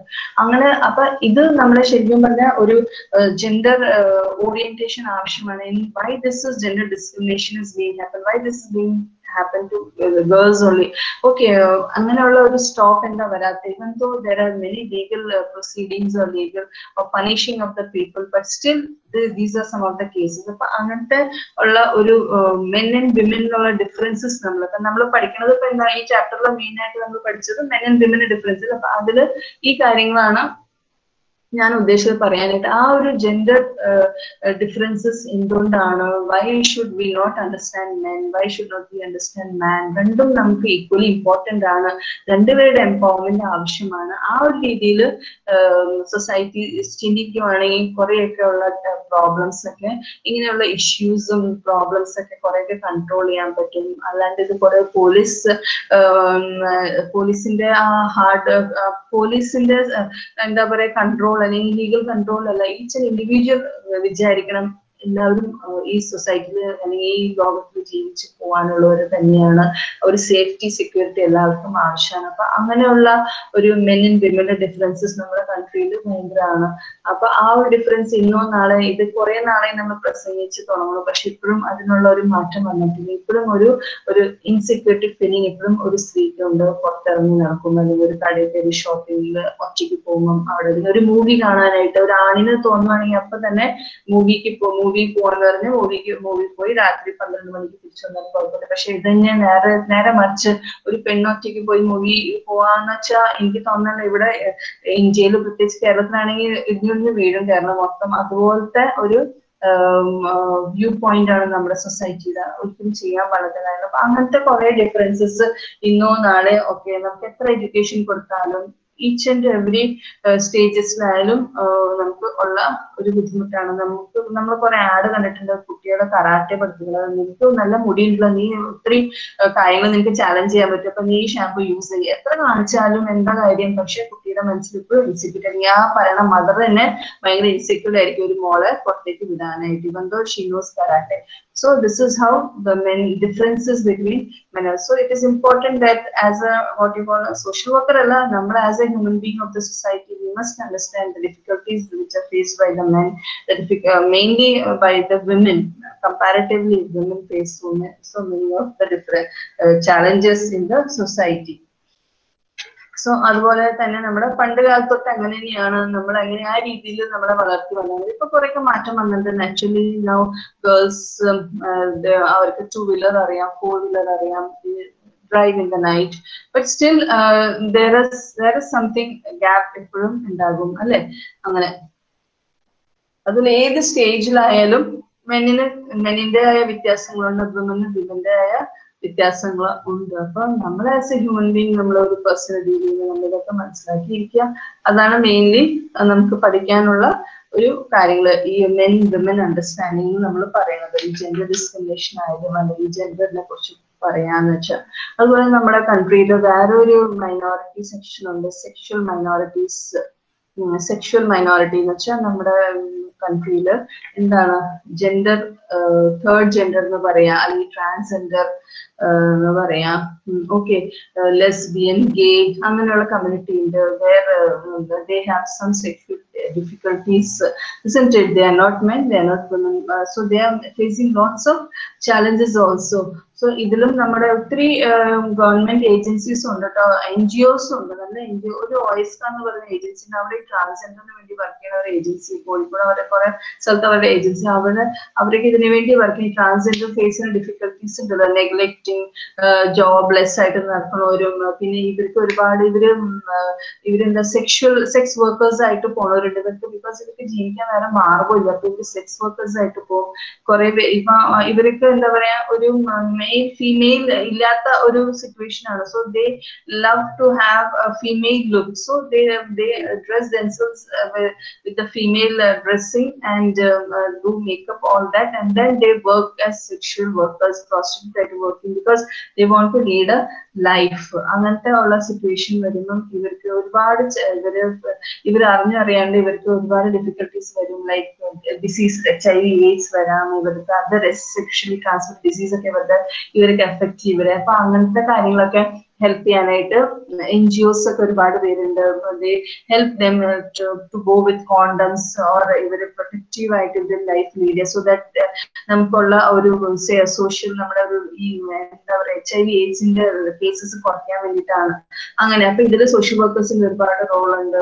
Council they give classes to these transgender, this what you call third gender awareness classes, rehabilitation അങ്ങനെയുള്ള കാര്യങ്ങളൊക്കെ ഇവര് ചെയ്യുന്നുണ്ട്. അതുപോലെ ഒരു ഞങ്ങളൊരു വിസിറ്റിന് പോയപ്പോ ഒരു സ്റ്റേറ്റില് ഒരു NGO നടത്തുന്ന ഇവർക്ക് വേണ്ടിയിട്ട് ഒരു ചെറിയ ചെറിയ ഇൻഡസ്ട്രി സെറ്റ് ചെയ്തിട്ടുണ്ട്. ബിക്കോസ് ഇവര് പ്രോസ്റ്റിറ്റ്യൂഷൻ ഒരു പീരീഡ് വരെ ചെയ്യാൻ പറ്റുള്ളൂ. ഒരു ഏജ് കഴിഞ്ഞ പിന്നെ ഇവർക്ക് ആ ഒരു ബിസിനസ്സിൽ ഇവര് ആരും മൈൻഡ് ചെയ്യില്ല. ബിക്കോസ് ഇവരുടെ ഭംഗിയൊക്കെ പോകും. ഭംഗിയല്ല, ഇവർക്ക് ആ ഒരു കപ്പാസിറ്റി പല രീതിയിൽ സെക്ഷൽ കപ്പാസിറ്റി ആയാലും അല്ലെങ്കിൽ ഫിസിക്കൽ അപ്പിയറൻസിൽ ഇവർക്ക് മാറ്റം വരുമ്പോൾ ഇവര് അത് ഡ്രോപ്പ് ചെയ്യേണ്ട ഒരു ഗതികേടും വരും. അപ്പൊ ഇവർക്ക് ജോലിയൊന്നും ഇല്ല. അപ്പൊ അങ്ങനെ ഒരു NGO ഉണ്ട് ഇവരെ സപ്പോർട്ട് ചെയ്യുന്ന ഒരു ലോണ്ട്രി വാഷ് എന്ന് പറഞ്ഞിട്ട് ഒരു സെറ്റിംഗ് തുടങ്ങി. അപ്പൊ ലോണ്ട്രി ബിസിനസ്, അപ്പൊ അവർ ഇങ്ങനെയുള്ളവർക്ക് അവിടെ ജോലി കൊടുത്തേക്കുവാണ് അവര്. അപ്പൊ ഇവർക്ക് ഇനി പ്രോസ്റ്റിറ്റ്യൂട്ട് ആവാൻ അവർക്ക് ആ ഒരു ജോലിക്ക് പോകാൻ പറ്റപ്പോ ഇവര് ഈ ഒരു ജോലി ചെറിയ വീടൊക്കെ വെച്ച് അങ്ങനെ പലവരുടെ സ്പോൺസർഷിപ്പ്. ഗോവയിൽ അങ്ങനെ ഒരു ഏജൻസി ഇങ്ങനെ ഞാൻ ഓർക്കുന്നത് ഇങ്ങനെയുള്ള ഒരു ട്രാൻസ്ജെൻഡേഴ്സിന് വേണ്ടിയിട്ടാണെങ്കിൽ ഇതുപോലത്തെ ജെൻഡർ ലെസ്ബിയൻ ഒക്കെ ഹോമോസെക്ഷൽസിന് വേണ്ടിയിട്ടുള്ള ഒരു NGO ഉണ്ട് where they try to rehabilitate. So here also the role of the social worker is many students are also studying on this topic, on this area, and working with these people. Okay, അപ്പൊ അങ്ങനെയുള്ള ഒരു മെന്നും വിമനെ കുറിച്ച് നമ്മൾ പഠിച്ച പോലെ തന്നെ ഇങ്ങനെയുള്ള തേർഡ് ജെൻഡറിനെ കുറിച്ച് നമ്മൾ മനസ്സിലാക്കിയിരിക്കുന്നത് എപ്പോഴും നല്ലതാണ്. ഇപ്പോഴും നിങ്ങൾക്ക് ആ അറ്റൻഡൻസ് വർക്ക്ഔട്ട് ചെയ്യുന്നില്ലേ? ആയില്ലേ? എൻട്രി ചെയ്യാൻ പറ്റണില്ലേ? Okay okay. അതെന്താ പറ്റാത്തെന്ന് അറിയാൻ പാടില്ലല്ലോ. നിങ്ങൾ അന്ന് ചെയ്ത പോലെ തന്നെ എല്ലാ ഡീറ്റെയിൽസ് ഒന്ന് എൻട്രി ചെയ്തേക്കണേ. എല്ലാം ക്ലാസ്സിൽ അത് വേണ്ടി വരുമായിരിക്കും ചിലപ്പം. എന്താ പറയാ, course code, enrolment number, name, programme, ഏതൊക്കെ പ്രോഗ്രാം, എന്ത് MSW, MSW, CNC, അങ്ങനെ ഇലക്റ്റീവ് ഓക്കെ.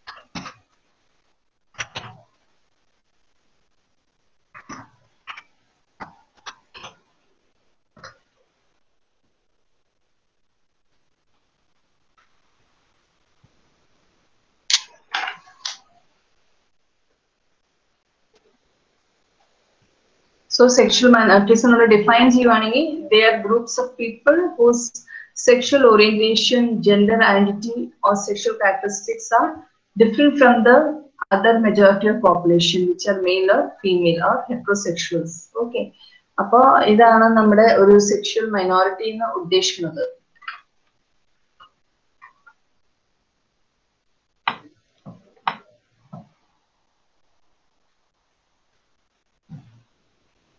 ഞാൻ ജസ്റ്റ് ഒന്ന് ഷെയർ ചെയ്യാം എന്താണ് സെക്ഷൽ മൈനോറിറ്റി എന്ന് ഉദ്ദേശിക്കുന്നത്.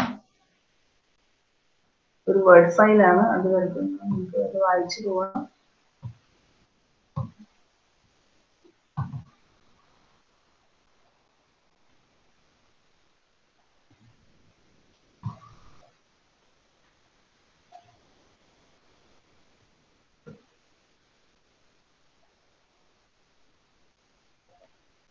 So heterosexual അല്ലാത്തൊരു ഹോമോസ് ആണ്, അവര് സെയിം സെക്സ് കൂടുതൽ അട്രാക്റ്റഡ് ആയിരിക്കും. ഇൻക്ലൂഡിങ് ഗേ, പിന്നെ ലെസ്ബിയൻ വിമൻ ആണ് ഈ ലെസ്ബിയൻ നമ്മൾ പറയും. മെൻ ആൻഡ് മെൻ റിലേഷൻഷിപ്പ് ആണ് ഈ ഗേ എന്ന് പറയും. ട്രാൻസ്ജെൻഡർ അവര് ഇഷ്ടത്തിന് അവരുടെ ജെൻഡർ അവര് മാറ്റും. Because they do not have a particular gender, so they just want to transfer it.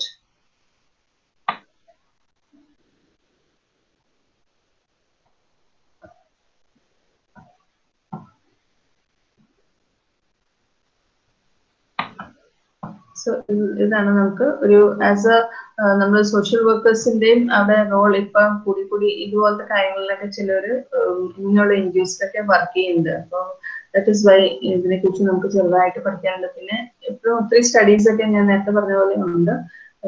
ഈ ഏരിയയിലും നമുക്ക് സോഷ്യൽ വർക്കൊക്കെ ചെയ്യാൻ പറ്റും നമുക്ക്. ഓക്കെ, ഇന്നത്തെ നമുക്ക് അടുത്തതുള്ളത് നമ്മുടെ ലൈഫ് സൈക്കിൾ ആണ്, ഫാമിലി ലൈഫ് സൈക്കിൾ. നമ്മളിപ്പോ ഈ അഡോളസന്റ് സ്റ്റേജ് ഒക്കെ ഇങ്ങനെ പഠിച്ചു വന്ന പോലെ തന്നെ നമുക്ക് എന്താ പറയാ ലൈഫ് സൈക്കിൾ ഒരു ലൈഫ് ഒരു സൈക്കിൾ ആണ്. എല്ലാവർക്കും അറിയാം നിങ്ങൾ ഏത് രീതിയിൽ ആയിരുന്നു പണ്ട്, ഇപ്പൊ നിങ്ങളുടെ സിറ്റുവേഷൻ ഏത് രീതിയിലാണ്, അങ്ങനത്തെ ഉള്ള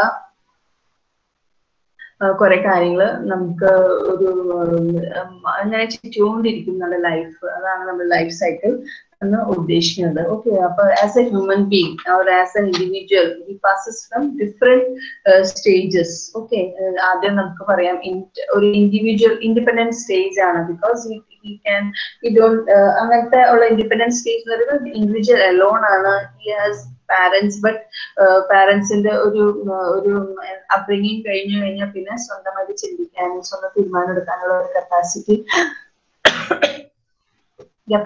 ആയി വരും. അവിടെ വ്യത്യാസങ്ങൾ വരും. അപ്പൊ ആ ഇൻഡിപെൻഡന്റ് സ്റ്റേജില് എന്താണ് മെയിൻലി ഇപ്പം ആൺപിള്ളേരാണെങ്കിൽ ആൺപിള്ളേർ അവരുടെ എഡ്യൂക്കേഷൻ ലെവലിൽ എത്രമാത്രം മുമ്പോട്ട് പോകണം, അവരുടെ ഫൈനാൻഷ്യൽ കണ്ടീഷൻ എങ്ങനെയാണ്, ജോലിക്ക് പോകണോ, പഠിക്കാൻ പോകണോ, എങ്ങനെ, ഫീമെയിൽസ് ആയാലും എത്ര വരെ പഠിക്കാൻ പറ്റും, എങ്ങനെയാണ് പാരന്റ്സിന് സപ്പോർട്ട് വേണ്ടി വരും. ഇപ്പോഴത്തെ കുട്ടികൾ ആരും വീട്ടിലിരിക്കില്ല, അവരെന്തായാലും ഒരു PG അല്ലെങ്കിൽ ഡിഗ്രി കഴിഞ്ഞ് അവരൊരു ജോലിക്ക് അന്വേഷിച്ചിട്ടേ അവരടുത്ത ഒരു സ്റ്റേജിലേക്ക് എൻ്റർ ചെയ്യാനുള്ള താല്പര്യം. Because they want to become independent. They have to have their own life.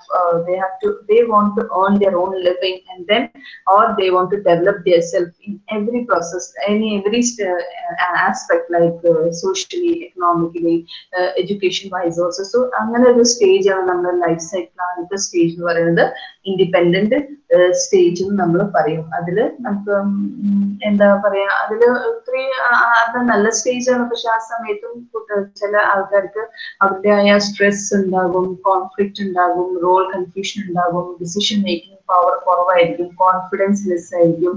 നമുക്കറിയാം നമ്മുടെ ഒത്തിരി ഇൻഡിവിജ്വൽസ് ഇപ്പോഴത്തെ ഒരു കൺഫ്യൂഷൻ സ്റ്റേജിലാണ്. ഒരു ജോലിക്ക് പോയി അവർക്ക് നല്ല മാർക്കുണ്ട്, പക്ഷെ അവർക്ക് ഓഡിയൻസിനെ ഫേസ് ചെയ്യാൻ, പാനലിനെ ഫേസ് ചെയ്യാൻ ഭയങ്കര ബുദ്ധിമുട്ടാണ്. ലാംഗ്വേജ് അറിയാം, പക്ഷെ അവർക്ക് പറയാനായിട്ട് പറ്റുന്നില്ല. അങ്ങനെയുള്ള കൺഫ്യൂഷൻ ഒക്കെ വരുമ്പോൾ നമുക്ക് കരിയർ ഗൈഡൻസ്, കൗൺസിലിംഗ്, ഇങ്ങനെയുള്ള ഒത്തിരി കാര്യങ്ങൾ സോഷ്യൽ വർക്കേഴ്സിന് ഇവർക്ക് വേണ്ടിയിട്ട് ഇമ്പാക്ട് ചെയ്യാം. Relief from the stress, time management, പിന്നെ ഡെവലപ്പിംഗ് കോൺഫിഡൻസ്, പബ്ലിക് സ്പീക്കിംഗ്, ഇതുപോലത്തെ കുറെ കാര്യങ്ങളിൽ നമുക്ക് ഇവരെ ഹെൽപ്പ് ചെയ്യാൻ പറ്റും. ചെറിയ ഒരു പുഷ് മതി ചിലപ്പോൾ നല്ല മുമ്പോട്ട് കൊണ്ടുപോകാൻ ഇവർക്ക് സാധിക്കും. അങ്ങനെയുള്ള ഒരു ഇൻഡിപെൻഡന്റ് സ്റ്റേജിൽ വെച്ചിട്ട് ഉള്ള റോൾ കൺഫ്യൂഷൻസ് ആണ് ചില സമയത്ത് കുട്ടികൾക്ക് വരുന്നത്. ഓക്കെ, പിന്നെ പല ചിലപ്പം ഒത്തിരി ഒരു നല്ലൊരു ഫ്രണ്ട്സ് സർക്കിൾ ആയിരിക്കും, ചിലപ്പം തെറ്റായ ഫ്രണ്ട്സിന്റെ ഇതിലും വരാൻ ചാൻസ് ഉണ്ട്. അപ്പൊ അങ്ങനെയുള്ള ഒരു സിറ്റുവേഷനിലൊക്കെ ഇവര് ചില സമയത്ത് ഡ്രഗ് അഡിക്റ്റ് ആകാം, ആൽക്കഹോളിക്സ് ആയിട്ട് മാറാം, നൊട്ടോറിയസ് ആകാം, വയലൻസ് ആകാം, അങ്ങനെയുള്ള ഒത്തിരി ഒരു ഭയങ്കരമായിട്ട് എന്താ പറയാ പേടിക്കുന്ന ഒരു സ്റ്റേജ് ആണ് ഇൻഡിവിജ്വൽ ആയിട്ട് വരുമ്പം. even though they are in the age of 22-25, okay, but still they can be under many other pressures also actually. Okay, that is what we see many of the youth, is it? And nowadays we see that youth educated unemployment ആണ് നമ്മൾ ഏറ്റവും കൂടുതൽ face ചെയ്യുന്നത്. അന്ന് ഞാൻ പറഞ്ഞു educational unemployment, ഇതൊക്കെ ഒരു ഇൻഡിപെൻഡന്റ് സ്റ്റേജിൽ ആൾക്കാർ ഫേസ് ചെയ്യുന്ന ഡിഫിക്കൽട്ടീസ് ആണ്. എന്ത് ചെയ്യണം, ഇനി അടുത്ത് എന്ത് ചെയ്യണം, ഏത് ജോലി കിട്ടും, അങ്ങനെയുള്ള. അപ്പൊ അങ്ങനത്തെ കാര്യങ്ങളൊക്കെ വരുമ്പം നമുക്ക് ഒരുപാട് ഒരു റോൾ സോഷ്യൽ വർക്കേഴ്സിന് ഇതിന്റെ റോൾ പ്ലേ ചെയ്യാൻ പറ്റും. നെക്സ്റ്റ് നമ്മുടെ ആദ്യത്തെ ഇൻഡിപെൻഡൻസ് സ്റ്റേജ് ആണ്. നെക്സ്റ്റ് നമ്മൾ പറയുന്നത് ഇനിഷ്യൽ സ്റ്റേജ് ആണ്. ഇനിഷ്യേഷൻ സ്റ്റേജ് എന്ന് പറയുന്നത് കപ്ലിംഗ് സ്റ്റേജ് ആണ്. Next is coupling stage where the matured boy or girl starts thinking of getting married or having a partner for the life long or long term partner ആണ്. നമ്മുടെ short term എന്നല്ല, നമ്മൾ പറയേണ്ടത് എന്താണ്, long term partner ആണ് നമുക്ക് ആവശ്യം. ഇന്ന് കണ്ടു നാളെ കളയാം അങ്ങനെയുള്ള കാര്യങ്ങളല്ല ഇത്. അപ്പൊ അങ്ങനത്തെ തീരുമാനത്തിലേക്ക് എത്തി നമ്മൾ എന്തൊക്കെ ചിന്തിക്കണം, ഇങ്ങനെയൊക്കെ പോകണം, നമുക്കൊരു ജോലി വേണം, നമുക്ക് എങ്ങനെയാണ് ഒരു വീട് മാനേജ് ചെയ്യാൻ പറ്റുക, എങ്ങനെ ഒരു ലൈഫിൽ ഒരു പാർട്ട്ണർ വരുന്നത്, രണ്ടുപേരും ഡിഫറെന്റ് വീടുകളിൽ നിന്ന് വന്നതാണ്. അപ്പൊ രണ്ടുപേരും ഒരുമിച്ച് ഒരു ചിന്തിക്കാനുള്ള സിറ്റുവേഷനിലേക്ക് നമുക്ക് എങ്ങനെ കൊണ്ടുപോകാൻ പറ്റും, അതുപോലത്തെ പല പല കാര്യങ്ങളാണ് ഇതില് ഡെവലപ്പ് ചെയ്യണത്. ഓക്കെ, അങ്ങനെയുള്ള സ്റ്റേജ് ആണ് കപ്പിളിംഗ് സ്റ്റേജ് എന്ന് പറയുന്നത്. ഉദ്ദേശിക്കുന്നത് തന്നെ കപ്പിൾ ആണ് അല്ലെ.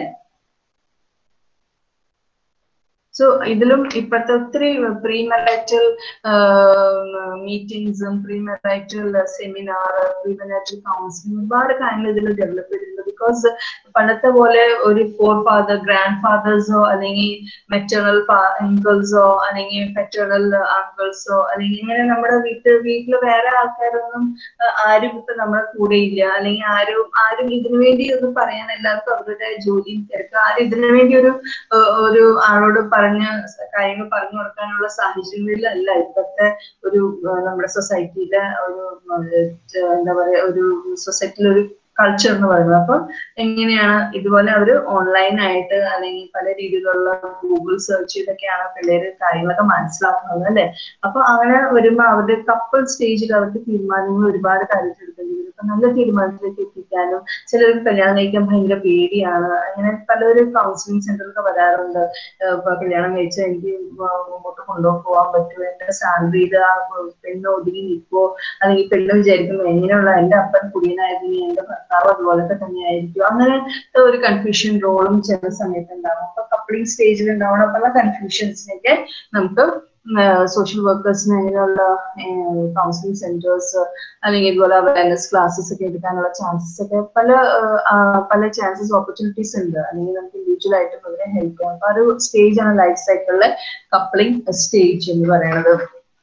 നെക്സ്റ്റ് പാരന്റിങ് സ്റ്റേജ് ആണ്. നമുക്കറിയാം ആദ്യം തന്നെ നമ്മൾ പഠിച്ചതാണ് പാരന്റിങ് സ്റ്റേജ്. എന്തോരം റെസ്പോൺസിബിലിറ്റി ഉള്ള സ്റ്റേജ് അല്ലെ. പല കാര്യങ്ങളും ഇതിൽ നടക്കുന്ന ഒരു സംഭവമാണ്. To decide whether to become a parent or not, how to develop different styles of parenting are there.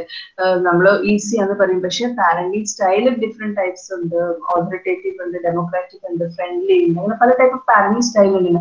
അത് ഏത് സെലക്ട് ചെയ്താലും ഏത് അപ്ലൈ ചെയ്താലും നമ്മൾ വളർത്താൻ പറ്റും. അങ്ങനെ ഒത്തിരി റോൾ കൺഫ്യൂഷൻ പാരന്റ്സിന് തന്നെ ഉണ്ടാവും. എത്ര നോക്കിയാലും നമുക്ക് ചിലപ്പോൾ മുമ്പോട്ട് വരാൻ പറ്റില്ല. അങ്ങനെ വരുമ്പോൾ കുട്ടീനെ ബാധിക്കും. ഇതുപോലത്തെ അപ്പൊ ഈ ഒരു സ്റ്റേജും ഒരു ലൈഫ് സൈക്കിളിന്റെ ഏറ്റവും ക്രൂഷ്യൽ സ്റ്റേജ് ആണ്. അതുപോലെ ഇവരുടെ റെസ്പോൺസിബിലിറ്റീസ് കൂടും, ഇവരുടെ ഫൈനാൻഷ്യൽ റെസ്പോൺസിബിലിറ്റീസ് കൂടും, സൊസൈറ്റി റെസ്പോൺസിബിലിറ്റീസ് കൂടും അല്ലെ. കുട്ടീനെ പിന്നെ സ്കൂളിൽ ചേർക്കണം, ഏത് സ്കൂൾ, അങ്ങനെ ഒരുപാട് അങ്ങനത്തെ ഒരു സൈക്കിളിൽ നിന്നാണ് പാരന്റ്സ് പാസ് ചെയ്തുകൊണ്ട് പോണത്. ഓക്കെ, പിന്നെ കോൺട്രാക്ടിങ് സ്റ്റേജ് ആണ് നമ്മുടെ ലാസ്റ്റ് സ്റ്റേജ്. കോൺട്രാക്ടിങ് സ്റ്റേജ് അതിലെന്താണ്, റിട്ടയർമെന്റ് ആൻഡ് എംപ്റ്റി നെസ്റ്റ് ആണ്. അപ്പൊ ഈ ഒരു സ്റ്റേജ് എല്ലാം എന്തുണ്ടായാലും ഈ ഒരു സ്റ്റേജ് നമുക്ക് ഒട്ടും അവോയ്ഡ് ചെയ്യാൻ പറ്റില്ല. എനിക്കൊരിക്കലും ഏജ്ഡ് ആകാൻ പറ്റില്ല എന്ന് പറഞ്ഞിട്ട് കാര്യമില്ല. നമ്മള് ഏജ് എന്ന് പറഞ്ഞ ഒരിക്കലും റിവേഴ്സ് എടുക്കാൻ പറ്റില്ല. എപ്പോഴും മുമ്പോട്ടേ പോകും. റിവേഴ്സിലേക്ക് ഒരിക്കലും ഏജ് വരില്ല. ഇറ്റ് ഇസ് ഇറിവേഴ്സിബിൾ ഏജ് എന്ന് പറയുന്ന കാര്യങ്ങളൊക്കെ. അപ്പം ഇങ്ങനെ അടുത്ത സ്റ്റെപ്പ് റിട്ടയർമെന്റ് ആണ്. ഇങ്ങനെ റിട്ടയർമെന്റിൽ ഫേസ് ചെയ്യുന്ന കുറെ ഡിഫിക്കൽട്ടീസ്. ചില പാരന്റ്സ് ഒക്കെ എല്ലാവരും അവരുടെ മക്കൾക്ക് ഇൻഡസ്ട്രി ഇവരിലൊന്നും ഉണ്ടാവില്ല. അപ്പം ഇവര് മറ്റുള്ളവരെ ആശ്രയിക്കണം. അല്ലെങ്കിൽ ഹസ്ബൻഡ് അല്ലെങ്കിൽ wife either of the spouse is not there, so that becomes an empty nest വരും. ചിലർക്ക് അതിന്റെ ഡിപ്രഷൻ വരും, വിഷമങ്ങൾ വരും. അതാണ് empty nest syndrome എന്ന് പറയുന്നത്. അത് തന്നെ ഒരു ഭയങ്കര സ്ട്രെസ്ഫുൾ ലൈഫാണ്. Because nobody is there to talk with. Children are busy with many business. They don't get time. Even the grandchildren, they don't get time to spend the time with their grandparents. In that way, what happens? The mother or grandfather or the grandmother, whoever is that age, feels very much lonely, isolation, insecure. അപ്പൊ അങ്ങനെയുള്ള stage. ഇതെല്ലാം ഒരു സ്റ്റേജിന്റെ ലൈഫിന്റെ ഒരു ഭാഗമായിട്ട് നമ്മൾ എടുത്ത് മുമ്പോട്ട് പോകണം. അല്ലെങ്കിൽ അത് പ്രിപ്പയർഡ്നെസ് ആവശ്യമാണ്. ഈ ഒരു കാര്യങ്ങൾ എപ്പോഴും ഒരു ആവശ്യമായിട്ട് നമ്മൾ മനസ്സിലാക്കി എടുത്താൽ ഒത്തിരി ഓൾഡ് ഏജ് ഹോംസിൽ അവർക്ക് വേണമെങ്കിൽ സുഖമായിട്ട് ജീവിക്കണമെങ്കിൽ അവിടെ അവർ ഭയങ്കര വിഷമത്തിലായിരിക്കും. അല്ലെങ്കിൽ കുട്ടികളെ ആക്സെപ്റ്റ് ചെയ്യാനായിട്ട് ഇവര് പഠിച്ചാൽ ഇവർക്ക് ആ ഒരു ഫാമിലി സെറ്റപ്പിലേക്ക് മുമ്പോട്ട് കൊണ്ടുപോകും. അപ്പൊ അങ്ങനെ ലൈഫ് സ്റ്റേജിൽ നമ്മുടെ ലൈഫിൽ ഒരുപാട് ഡിഫറൻസസ് നമുക്കിങ്ങനെ വന്നുകൊണ്ടിരിക്കും. അതാണ് ഇതിന്റെ ലൈഫ് സൈക്കിൾ എന്ന് പറയുന്നത്. ഇത് ഒരിക്കലും നിൽക്കൂല. ഇതെങ്ങനെ ചുറ്റിക്കൊണ്ടിരിക്കും. സൈക്കിളുടെ ചക്രം പോലെ അങ്ങനെ ചുറ്റി നടന്നുകൊണ്ടിരിക്കും. അപ്പൊ അതാണ് ഫാമിലി ലൈഫ് സൈക്കിളിന്റെ മേജർ കാര്യങ്ങൾ. ഓക്കെ, അപ്പൊ ഞാൻ ഓവർവ്യൂ ആയിട്ട് ഞാൻ ആസ്പെക്ട്സ് ഒക്കെ ചെയ്തു. നിങ്ങൾക്ക് ഇതിന് ഡൗട്ട്സ് ഉണ്ടെങ്കിൽ നിങ്ങൾക്ക് ചോദിക്കാം.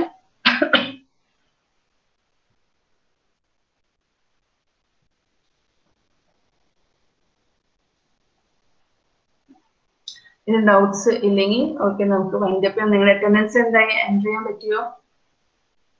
ഇപ്പോഴും ഓക്കെ പറ്റുന്നില്ല.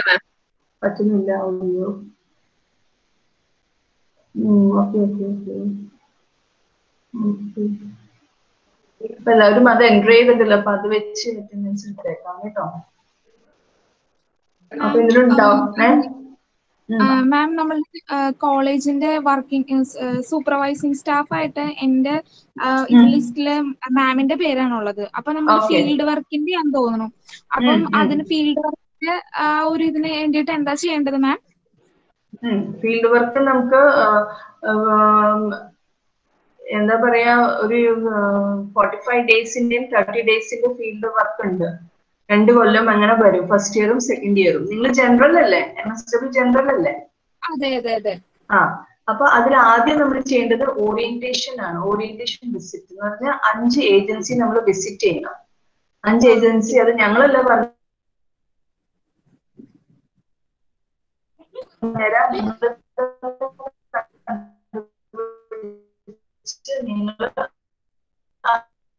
അതൊരു ഒബ്സർവേഷൻ ആണ്. എന്താക്കിയത് റിപ്പോർട്ട് ആക്കാം. ഇപ്പൊ മാസ്റ്റർ പറഞ്ഞു, ഇപ്പോഴത്തെ ഒരു ഡൗട്ട് എന്ന് പറഞ്ഞാൽ പുതിയ ഗൈഡ് ലൈൻസ് ഇറക്കിയിട്ടുണ്ട് ഈ കൊറോണയ്ക്ക് വേണ്ടി. ഒരു മിനിറ്റ്.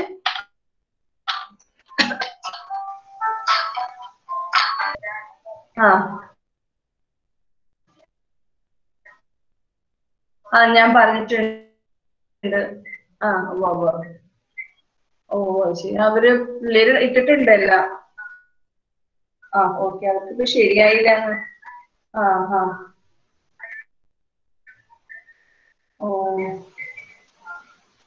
ശരി. അപ്പൊ പുതിയ ഗൈഡ് ലൈൻസ് അവര് ഇപ്പൊ ഈ നിങ്ങളുടെ എല്ലാ 2019 അഡ്മിഷൻകാർക്ക് കൊടുത്തായിരുന്നു. കൊറോണ കാരണം പുറത്തു പോകാൻ പറ്റില്ലല്ലോ. അപ്പൊ കുറച്ച് ന്യൂ ഗൈഡ് ലൈൻസ് ഓൺലൈൻ ആയിട്ട് ചെയ്യാനായിട്ട്. ഇപ്പൊ നിങ്ങളുടെ കാര്യങ്ങൾ വരുമ്പം ഇപ്പം അത് തന്നെ ഫോളോ ചെയ്യണോ, അത് നമ്മൾ സാധാരണ ചെയ്യണ പോലെ തന്നെ ആണെങ്കിൽ ഈ 5 ഓറിയന്റേഷൻ വിസിറ്റ് നമ്മൾ നടത്തണം. പിന്നെ അത് കഴിഞ്ഞിട്ടാണ് 45 ദിവസത്തെ ഫീൽഡ് വർക്ക്, കൺകറന്റ് ഫീൽഡ് വർക്കിലേക്ക് നമ്മൾ പോകണം. ഒരു ഏജൻസി സെലക്ട് ചെയ്തിട്ട്. ഏജൻസി മെയിൻ ഏറ്റവും നിർബന്ധമായുള്ള കാര്യം ആതിര ഉദ്ദേശിക്കുന്നത് ഒരു ക്വാളിഫൈഡ് സോഷ്യൽ വർക്കർ ഉണ്ടായിരുന്നു. നമ്മൾ ഏത് ഏജൻസി പോയാലും അത് ആദ്യം നിങ്ങൾ അന്വേഷിക്കുക, അവിടെ ക്വാളിഫൈഡ് ആയിട്ടുള്ള സോഷ്യൽ വർക്കർ ഉണ്ടോ, ദാറ്റ് ഇസ് MSW ഹോൾഡർ അവിടെ ഉണ്ടോ, അവരുടെ കീഴെയാണ് നിങ്ങൾക്ക് ഗൈഡൻസ് ചെയ്യാം. നിങ്ങൾക്ക് സൂപ്പർ ഫീൽഡ് വർക്ക് ചെയ്യാൻ പാടുള്ളൂ. കിട്ടിയോ? പോയ ആള് ആതിര സുരേഷ്. സോ ഇതാണ് മെയിൻ ആയിട്ട് കാര്യങ്ങൾ. ഇപ്പൊ ഞങ്ങളൊരു കൺഫ്യൂഷനിലാണ്. നമുക്ക് ഡൽഹിയിൽ ഇത് എത്ര ഇനി അടുത്ത പിള്ളേരും ഇത് കണ്ടിന്യൂ ചെയ്യണമെന്നൊന്നും ഒരു ഇൻഫോർമേഷൻ നമുക്ക് കിട്ടിയിട്ടില്ല. ഇത് ജനുവരി പിന്നെ ജൂലൈ 2019 കുട്ടികൾക്ക് വേണ്ടിയിട്ടായിരുന്നു ഈ special guide lines.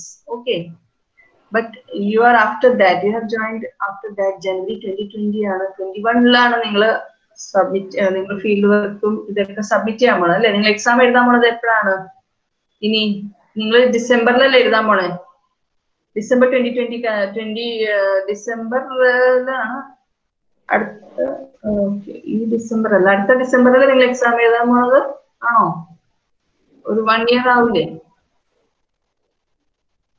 Krishnaja mic unmute ചെയ്ത്. ഈ ഡിസംബറിലല്ലേ? ഈ 1 ഇയർ. ഓക്കെ, ജനുവരി 2020 ഡിസംബർ. അപ്പൊ ഈ ഡിസംബർ 2020 സെയിം ഗൈഡ് ലൈൻസ് ഞാൻ അന്ന് നിങ്ങളോട് കമ്മിറ്റ് ചെയ്തായിരുന്നു. എനിക്ക് ഒരു ഇൻഫർമേഷൻ മെയിൽ ചെയ്തിട്ട് കിട്ടണില്ല, അത് റിപ്ലൈ ചെയ്തിട്ട് ഇതുവരെ. അപ്പൊ അങ്ങനെ ഒരു ഇതിലാണ്. നിങ്ങൾ അസൈൻമെന്റ്സ് ഒക്കെ എഴുതി തുടങ്ങിക്കോട്ടോ, അതൊക്കെ നിങ്ങളത് സബ്മിറ്റ് ചെയ്യാം. ഫീൽഡ് വർക്ക് നമുക്ക് എന്തായാലും ഇപ്പോഴത്തെ സിറ്റുവേഷൻ നിങ്ങൾക്ക് കുറച്ച് ടൈം കിട്ടുമായിരിക്കും സബ്മിറ്റ് ചെയ്യാനായിട്ട്. ശരിക്കും പറഞ്ഞാൽ അവരുടെ ഗൈഡ് ലൈൻസ് പ്രകാരം അതാത് വർഷം തീർക്കണം എന്നാണ്. ഇപ്പൊ അതൊന്നും നടക്കുന്നില്ല കറക്റ്റ് ആയിട്ട്. അപ്പൊ എനിക്ക് തോന്നുന്നത് ഇപ്പോഴത്തെ സിറ്റുവേഷൻ നിങ്ങൾക്ക് എക്സ്റ്റൻഷൻ കിട്ടും, അല്ലെങ്കിൽ പിന്നെ അതിൽ വെക്കാം. ചെയ്യാൻ പോയി പറ്റുന്നവർക്ക് വേണമെങ്കിൽ പോയി ചെയ്യാം. റിസ്ക് ആണ്, എന്നാലും നിങ്ങളുടെ റിസ്ക് നിങ്ങൾക്ക് ചെയ്യാമെന്ന് മാത്രമേ ഞാൻ പറയുള്ളൂ. പക്ഷെ ആദ്യം 5 ഓറിയന്റേഷൻ വിസിറ്റ്, അതിന് റിപ്പോർട്ട് ആക്കാം. ദെൻ 45 ഡേയ്സിന്റെ അതിന് വേണ്ടിയുള്ള പെർമിഷൻ ലെറ്റർ അതായത് സെന്റർ ഞങ്ങൾ സെന്റർ സ്റ്റുഡൻസിന് കൊടുക്കും, സെന്റർ കൊടുക്കും. പെർമിഷൻ ലെറ്റർ വേണമല്ലോ, നമ്മൾ സെലക്ട് ചെയ്ത ഏജൻസിക്ക് പോയി പെർമിഷൻ ലെറ്റർ കൊടുക്കണം. ചിലർ ഡോക്യുമെന്റ് ചെയ്യാൻ ചോദിക്കും, അപ്പൊ ഞങ്ങൾ അത് പ്രൊവൈഡ് ചെയ്യും. അങ്ങനെ ഞങ്ങൾ ചെയ്യുന്ന ഈ യൂഷ്വൽ പ്രാക്ടീസ് ഞങ്ങളുടെ എങ്ങനെയാട്ടെ. ഇപ്പൊ ഈ കോവിഡ് വന്നാൽ എല്ലാം കുറച്ച് കൺഫ്യൂഷനിലാണ്. അത് റിയലി ഞാൻ ഫ്രാങ്ക്ലി നിങ്ങളോട് പറയാം.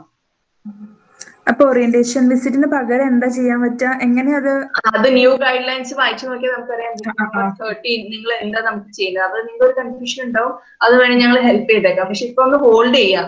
ഓൺലൈൻ ചെയ്ത് പിന്നെ അത് നിങ്ങൾക്ക് ചെയ്യാൻ പാടില്ല എന്ന് പറഞ്ഞാൽ നിങ്ങൾക്ക് വിഷമമാകും. അപ്പൊ അത് ഹോൾഡ് ചെയ്യും. എന്തെങ്കിലും നമുക്കൊരു സാറ് ഡൽഹിയിൽ പരിചയം നോക്കട്ടെ, കണക്ട് ചെയ്യാൻ വിളിച്ചു നോക്കട്ടെ. നിങ്ങൾ എല്ലാവരും എൻട്രി ചെയ്തില്ല നിങ്ങളുടെ ഡീറ്റെയിൽസ് ഒക്കെ കാണുന്ന എല്ലാവരും തന്നെ. അതിന് അറ്റൻഡൻസ് എടുക്കാം. അപ്പൊ താങ്ക് യു ഓൾ. അപ്പൊ നാളത്തെ ക്ലാസ് ജിജോ സാറാണ് ഉണ്ടാവുന്നത്, ഞാൻ എടുക്കില്ല. ജിജോ സാറിന്റെ ക്ലാസ് ഉണ്ടാവും 2 to 4. Okay, so next meet you next 28. Meet you on 28 and 29. Thank you. എന്തോ ചോദിക്കാൻ ഉണ്ടാവല്ലോ? ഈ ഓറിയന്റേഷന്റെ ഇതിന് പോകുമ്പോഴേക്കും നമ്മൾ എത്ര ദിവസമാണ് ഒരു സ്ഥലത്ത് പോകേണ്ടത്? അത് നിങ്ങളുടെ ഇഷ്ടം. നിങ്ങൾക്ക് അവര് ഏജൻസി വന്ന് കണ്ടോ മനസ്സിലാക്കിക്കോ, അവർ പെർമിറ്റ് ചെയ്യണമെങ്കിൽ നിങ്ങൾക്ക് ഒരു ദിവസം 2 ഏജൻസി നിങ്ങളുടെ സമയം അനുസരിച്ച്, അത് കുഴപ്പമില്ല. നിങ്ങൾ ഒബ്സർവ് ചെയ്യുന്ന കാര്യങ്ങളാണ്, ഒബ്സർവ് ചെയ്തിട്ട് റിപ്പോർട്ട് ആക്കുന്ന കാര്യങ്ങൾ അത് നിങ്ങളിലാണ്. അത് നിങ്ങളെ ഡിപ്പെൻഡ് ചെയ്യും എങ്ങനെയാണ്. ഓക്കെ, അത് കുഴപ്പമില്ല. എങ്ങനെയായാലും ചിലപ്പോൾ 1, 2, 3 ഏജൻസി ഒരു ദിവസം വിസിറ്റ് ചെയ്യാൻ പറ്റുമായിരിക്കും. നിങ്ങൾക്ക് അതിന്റെ പെർമിഷൻ ആ ഏജൻസി ആയിട്ട് നിങ്ങൾക്ക് പരിചയമുണ്ട്, നിങ്ങൾക്ക് പോയി ചെയ്യാൻ പറ്റുമെങ്കിൽ അതെല്ലാം കൊടുക്കും. അത് കുഴപ്പമില്ല. റിപ്പോർട്ട് എല്ലാ ഡീറ്റെയിൽസ് ഇൻക്ലൂഡഡ് ആയിരിക്കും റിപ്പോർട്ടില്. നമ്മള് കാണാനായിട്ട് എന്തെങ്കിലും ഇതുണ്ടോ? നിങ്ങൾക്ക് ആ 13 ബുക്കിൽ ഒരു പ്രൊഫോമ തന്നിട്ടില്ലേ? 13 ബുക്കിൽ ടൈറ്റിൽസ് ആയിട്ടുള്ള പ്രൊഫോമ ഇല്ലേ? ഉണ്ടോ? പ്രൊഫോമ എന്ന് പറഞ്ഞിട്ട് ഇതൊക്കെയാണ് നമുക്ക് വരേണ്ടത് എന്നൊക്കെ പറഞ്ഞ് അങ്ങനെ ഉണ്ടോ? നോക്കിയോ? ബുക്ക് 13 ഫീൽഡ് വർക്കിന്റെ ബുക്ക് തുറന്നു നോക്കിയായിരുന്നോ? ഡൗൺലോഡ് ചെയ്ത് നോക്കിയില്ല. അത് നോക്കി അതില് പാറ്റേൺ പ്രൊഫോമ ഉണ്ടോന്ന് നോക്കണേ. എന്നിട്ട് ഇല്ലെങ്കിൽ അടുത്ത ദിവസം ഞാൻ പറയാം എന്തൊക്കെ ഹെഡിങ്സ് ഉണ്ടാവണം, എന്തൊക്കെ ഹെഡിങ് എഴുതണം എന്ന് ഞാൻ പറഞ്ഞുതരാം. ഓറിയന്റേഷൻ വെച്ചിട്ടില്ല, ആദ്യം അങ്ങനെ നിൽക്കട്ടെ. റഫായിട്ട് എഴുതി വെക്കും, ഫെയർ ആക്കണ്ട, റഫായിട്ട് എഴുതി വെക്കുള്ളൂ. അത് നമുക്ക് ഫെയർ ആക്കാം. ശരി, പറഞ്ഞതാ കൃഷ്ണ. അസൈൻമെന്റ്സ് 20 മാർക്സ് ഒക്കെ 600 വേർഡ്സ് മതി എന്ന് പറയില്ല. അങ്ങനെ നോക്കുമ്പോൾ നമുക്ക് ഒട്ടും ഇല്ല പേജ്. അത് കുറച്ചുകൂടെ എഴുതിയ കുഴപ്പമാണ്. കുഴപ്പമില്ല, കുറയണതാണ് പ്രശ്നം. കുറച്ച് കൂടിയ കുഴപ്പമില്ല, മാർക്ക് കൂടിയിട്ടൊന്നുമില്ല. പക്ഷെ കുഴപ്പമില്ല, കൂടിയാ നിങ്ങളുടെ കപ്പാസിറ്റി അനുസരിച്ച് നിങ്ങൾക്ക് ആവശ്യത്തിന് വേണം. എത്ര പേജസ് ഒക്കെ എക്സ്പെക്ട് ചെയ്യണ ഒരു 20 മാർക്ക് ക്വസ്റ്റ്യൻ എന്ന് പറയുമ്പോ? 600 വേർഡ്സ് ആണ് ഞാൻ പറയണത്. 600 മാർക്ക് ഞാൻ പറയില്ല. 600 വേർഡ്സിൽ ഒരു 4 to 5 പേജസ് ഒക്കെ വരുന്ന 600 വേർഡ്സ് ആവാം. അത്ര എഴുതിയിട്ടേ 500 ഒരുപാട് നീണ്ടു പോവാണോ? അല്ല, അത്ര എഴുതുമ്പോ എനിക്കൊരു നമ്മൾ കോളേജിൽ ചെയ്തപ്പം കുറേയും കൂടി ഉണ്ടായിരുന്നല്ലോ, അപ്പൊ അത് സാറ്റിസ്ഫാക്ഷൻ കിട്ടാത്തതുകൊണ്ട് 10 pages അതിലും കൂടിയിട്ടുണ്ട്. അപ്പം മാക്സിമം ഒരു 5 to 7 അങ്ങനെ പോയാൽ മതി. ഞാൻ കംപ്ലീറ്റ് ചെയ്തു 12 to 15 അങ്ങനെ പോയിട്ടുണ്ട്. കുഴപ്പമില്ല. അപ്പൊ അതിന്റെ കനായിരിക്കും.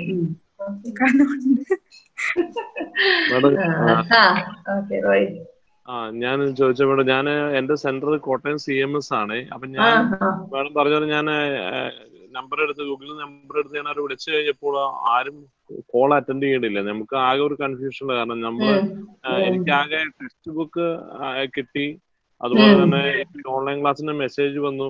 ഞാൻ അല്ലാണ്ട് അപ്പൊ കോട്ടയത്ത് നമ്മൾ വിളിച്ചിട്ട് എടുക്കുന്നില്ല. ഇഗ്നോന്റെ നമ്മുടെ കലൂര് സെന്ററിലേക്ക് വിളിച്ചിട്ടും കിട്ടുന്നില്ല. അപ്പൊ നമുക്ക് തുടർന്നുള്ള നമ്മുടെ ഇതിപ്പോ മാഡം ഡീപ്പോളിലായതുകൊണ്ട് ഡീപ്പോളിലെ പിള്ളേർക്ക് എളുപ്പം നമ്മൾ ഈ കോട്ടയത്ത് കാര്യം എനിക്ക് അറിയത്തില്ല, കിട്ടുന്നില്ല. ഞാൻ രണ്ട് കാര്യം പറഞ്ഞത്, അത് നിങ്ങളുടെ കോട്ടയംകാരല്ല ചെയ്യണേ. ഇപ്പം ബുക്ക് കിട്ടിയത് ഡൽഹിന്നാ, മെസ്സേജ് ഓൺലൈനിന്റെ മെസ്സേജ് വന്ന് RC കൊച്ചിനിന്നാ. ഇപ്പൊ നിങ്ങളുടെ സെന്റർ അതിന് പ്രോപ്പർ ആയിട്ട് ഒരു ഫംഗ്ഷനിങ് ഇപ്പോഴത്തെ സിറ്റുവേഷൻ കാരണം ആകാത്തായിരിക്കും. അവിടെ അടുത്തന്നെ ഒന്ന് വിസിറ്റ് ചെയ്ത് നോക്ക്, അവിടെ പോയി നോക്കാൻ പറ്റുമോ? അല്ലെങ്കിൽ ആരെങ്കിലും അവിടെ അടുത്തന്നെ അവരൊന്ന് വിടാൻ കുറവാണ്. ഞാനിനി ഒന്ന് പോയി നോക്കാൻ നോക്കുന്ന മേഡം. കാരണം വെച്ചാൽ ശരിക്കും ആണ് ഇവര് ഈ കൊറോണയുടെ സാഹചര്യം കോണ്ടാക്ട് ചെയ്യാൻ അവര് നമ്മളെ പ്രൊമോട്ട് ചെയ്യണം. ഞങ്ങൾക്ക് ഒരു സ്റ്റുഡൻസിന് ഞങ്ങൾ വരണമെന്ന് പറയാറില്ല. ഞങ്ങളും പോവാറില്ല. കുട്ടികളോട് ഞങ്ങൾ വരണ്ടെന്നാ പറഞ്ഞേക്കുന്നത്. ബൈ പോസ്റ്റാണ് അയക്കാൻ പറഞ്ഞത്. ഓൺലൈനാണ്, നിങ്ങളോട് ഓൺലൈൻ ആട്ടോ സബ്മിറ്റ് ചെയ്യാൻ പറഞ്ഞേക്കുന്നത്. ഓൺലൈൻ അസൈൻമെന്റ് സബ്മിറ്റ് ചെയ്തേക്കണേ. നമ്മുടെ ആരാണ് നമ്മുടെ ഗൈഡ് എന്ന് പറയാ, ആരാണ് നമ്മുടെ ഹെഡ് എന്ന് നമുക്കൊന്നും അറിയത്തില്ല. അതൊരു ചെറിയ കൺഫ്യൂഷൻ ആയി. കുറച്ച് വെയിറ്റ് ചെയ്ത് ചിലപ്പോൾ ശരിയാവുമായിരിക്കും. അവരുടെ നമ്പർ പോലും ഇല്ല കയ്യിൽ, ആകെ ഉള്ളത് ഒരു ലാൻഡ് നമ്പറാ. അത് വിളിച്ച് ഫോൺ അപ്പൊ നമ്മളെ അറിയില്ലാത്ത, നമ്മള് വിളിച്ചിട്ട് കിട്ടാത്തോണ്ടല്ല, അവർ എൻഗേജഡ് ആവുന്നുണ്ട്. നമ്മൾ വിളിക്കുമ്പോ മാത്രമേ. അപ്പൊ നമ്മൾ വിളിക്കുമ്പോ എൻഗേജഡാ, അപ്പൊ വിളിക്കുമ്പോ അവർ എടുക്കുന്നില്ല.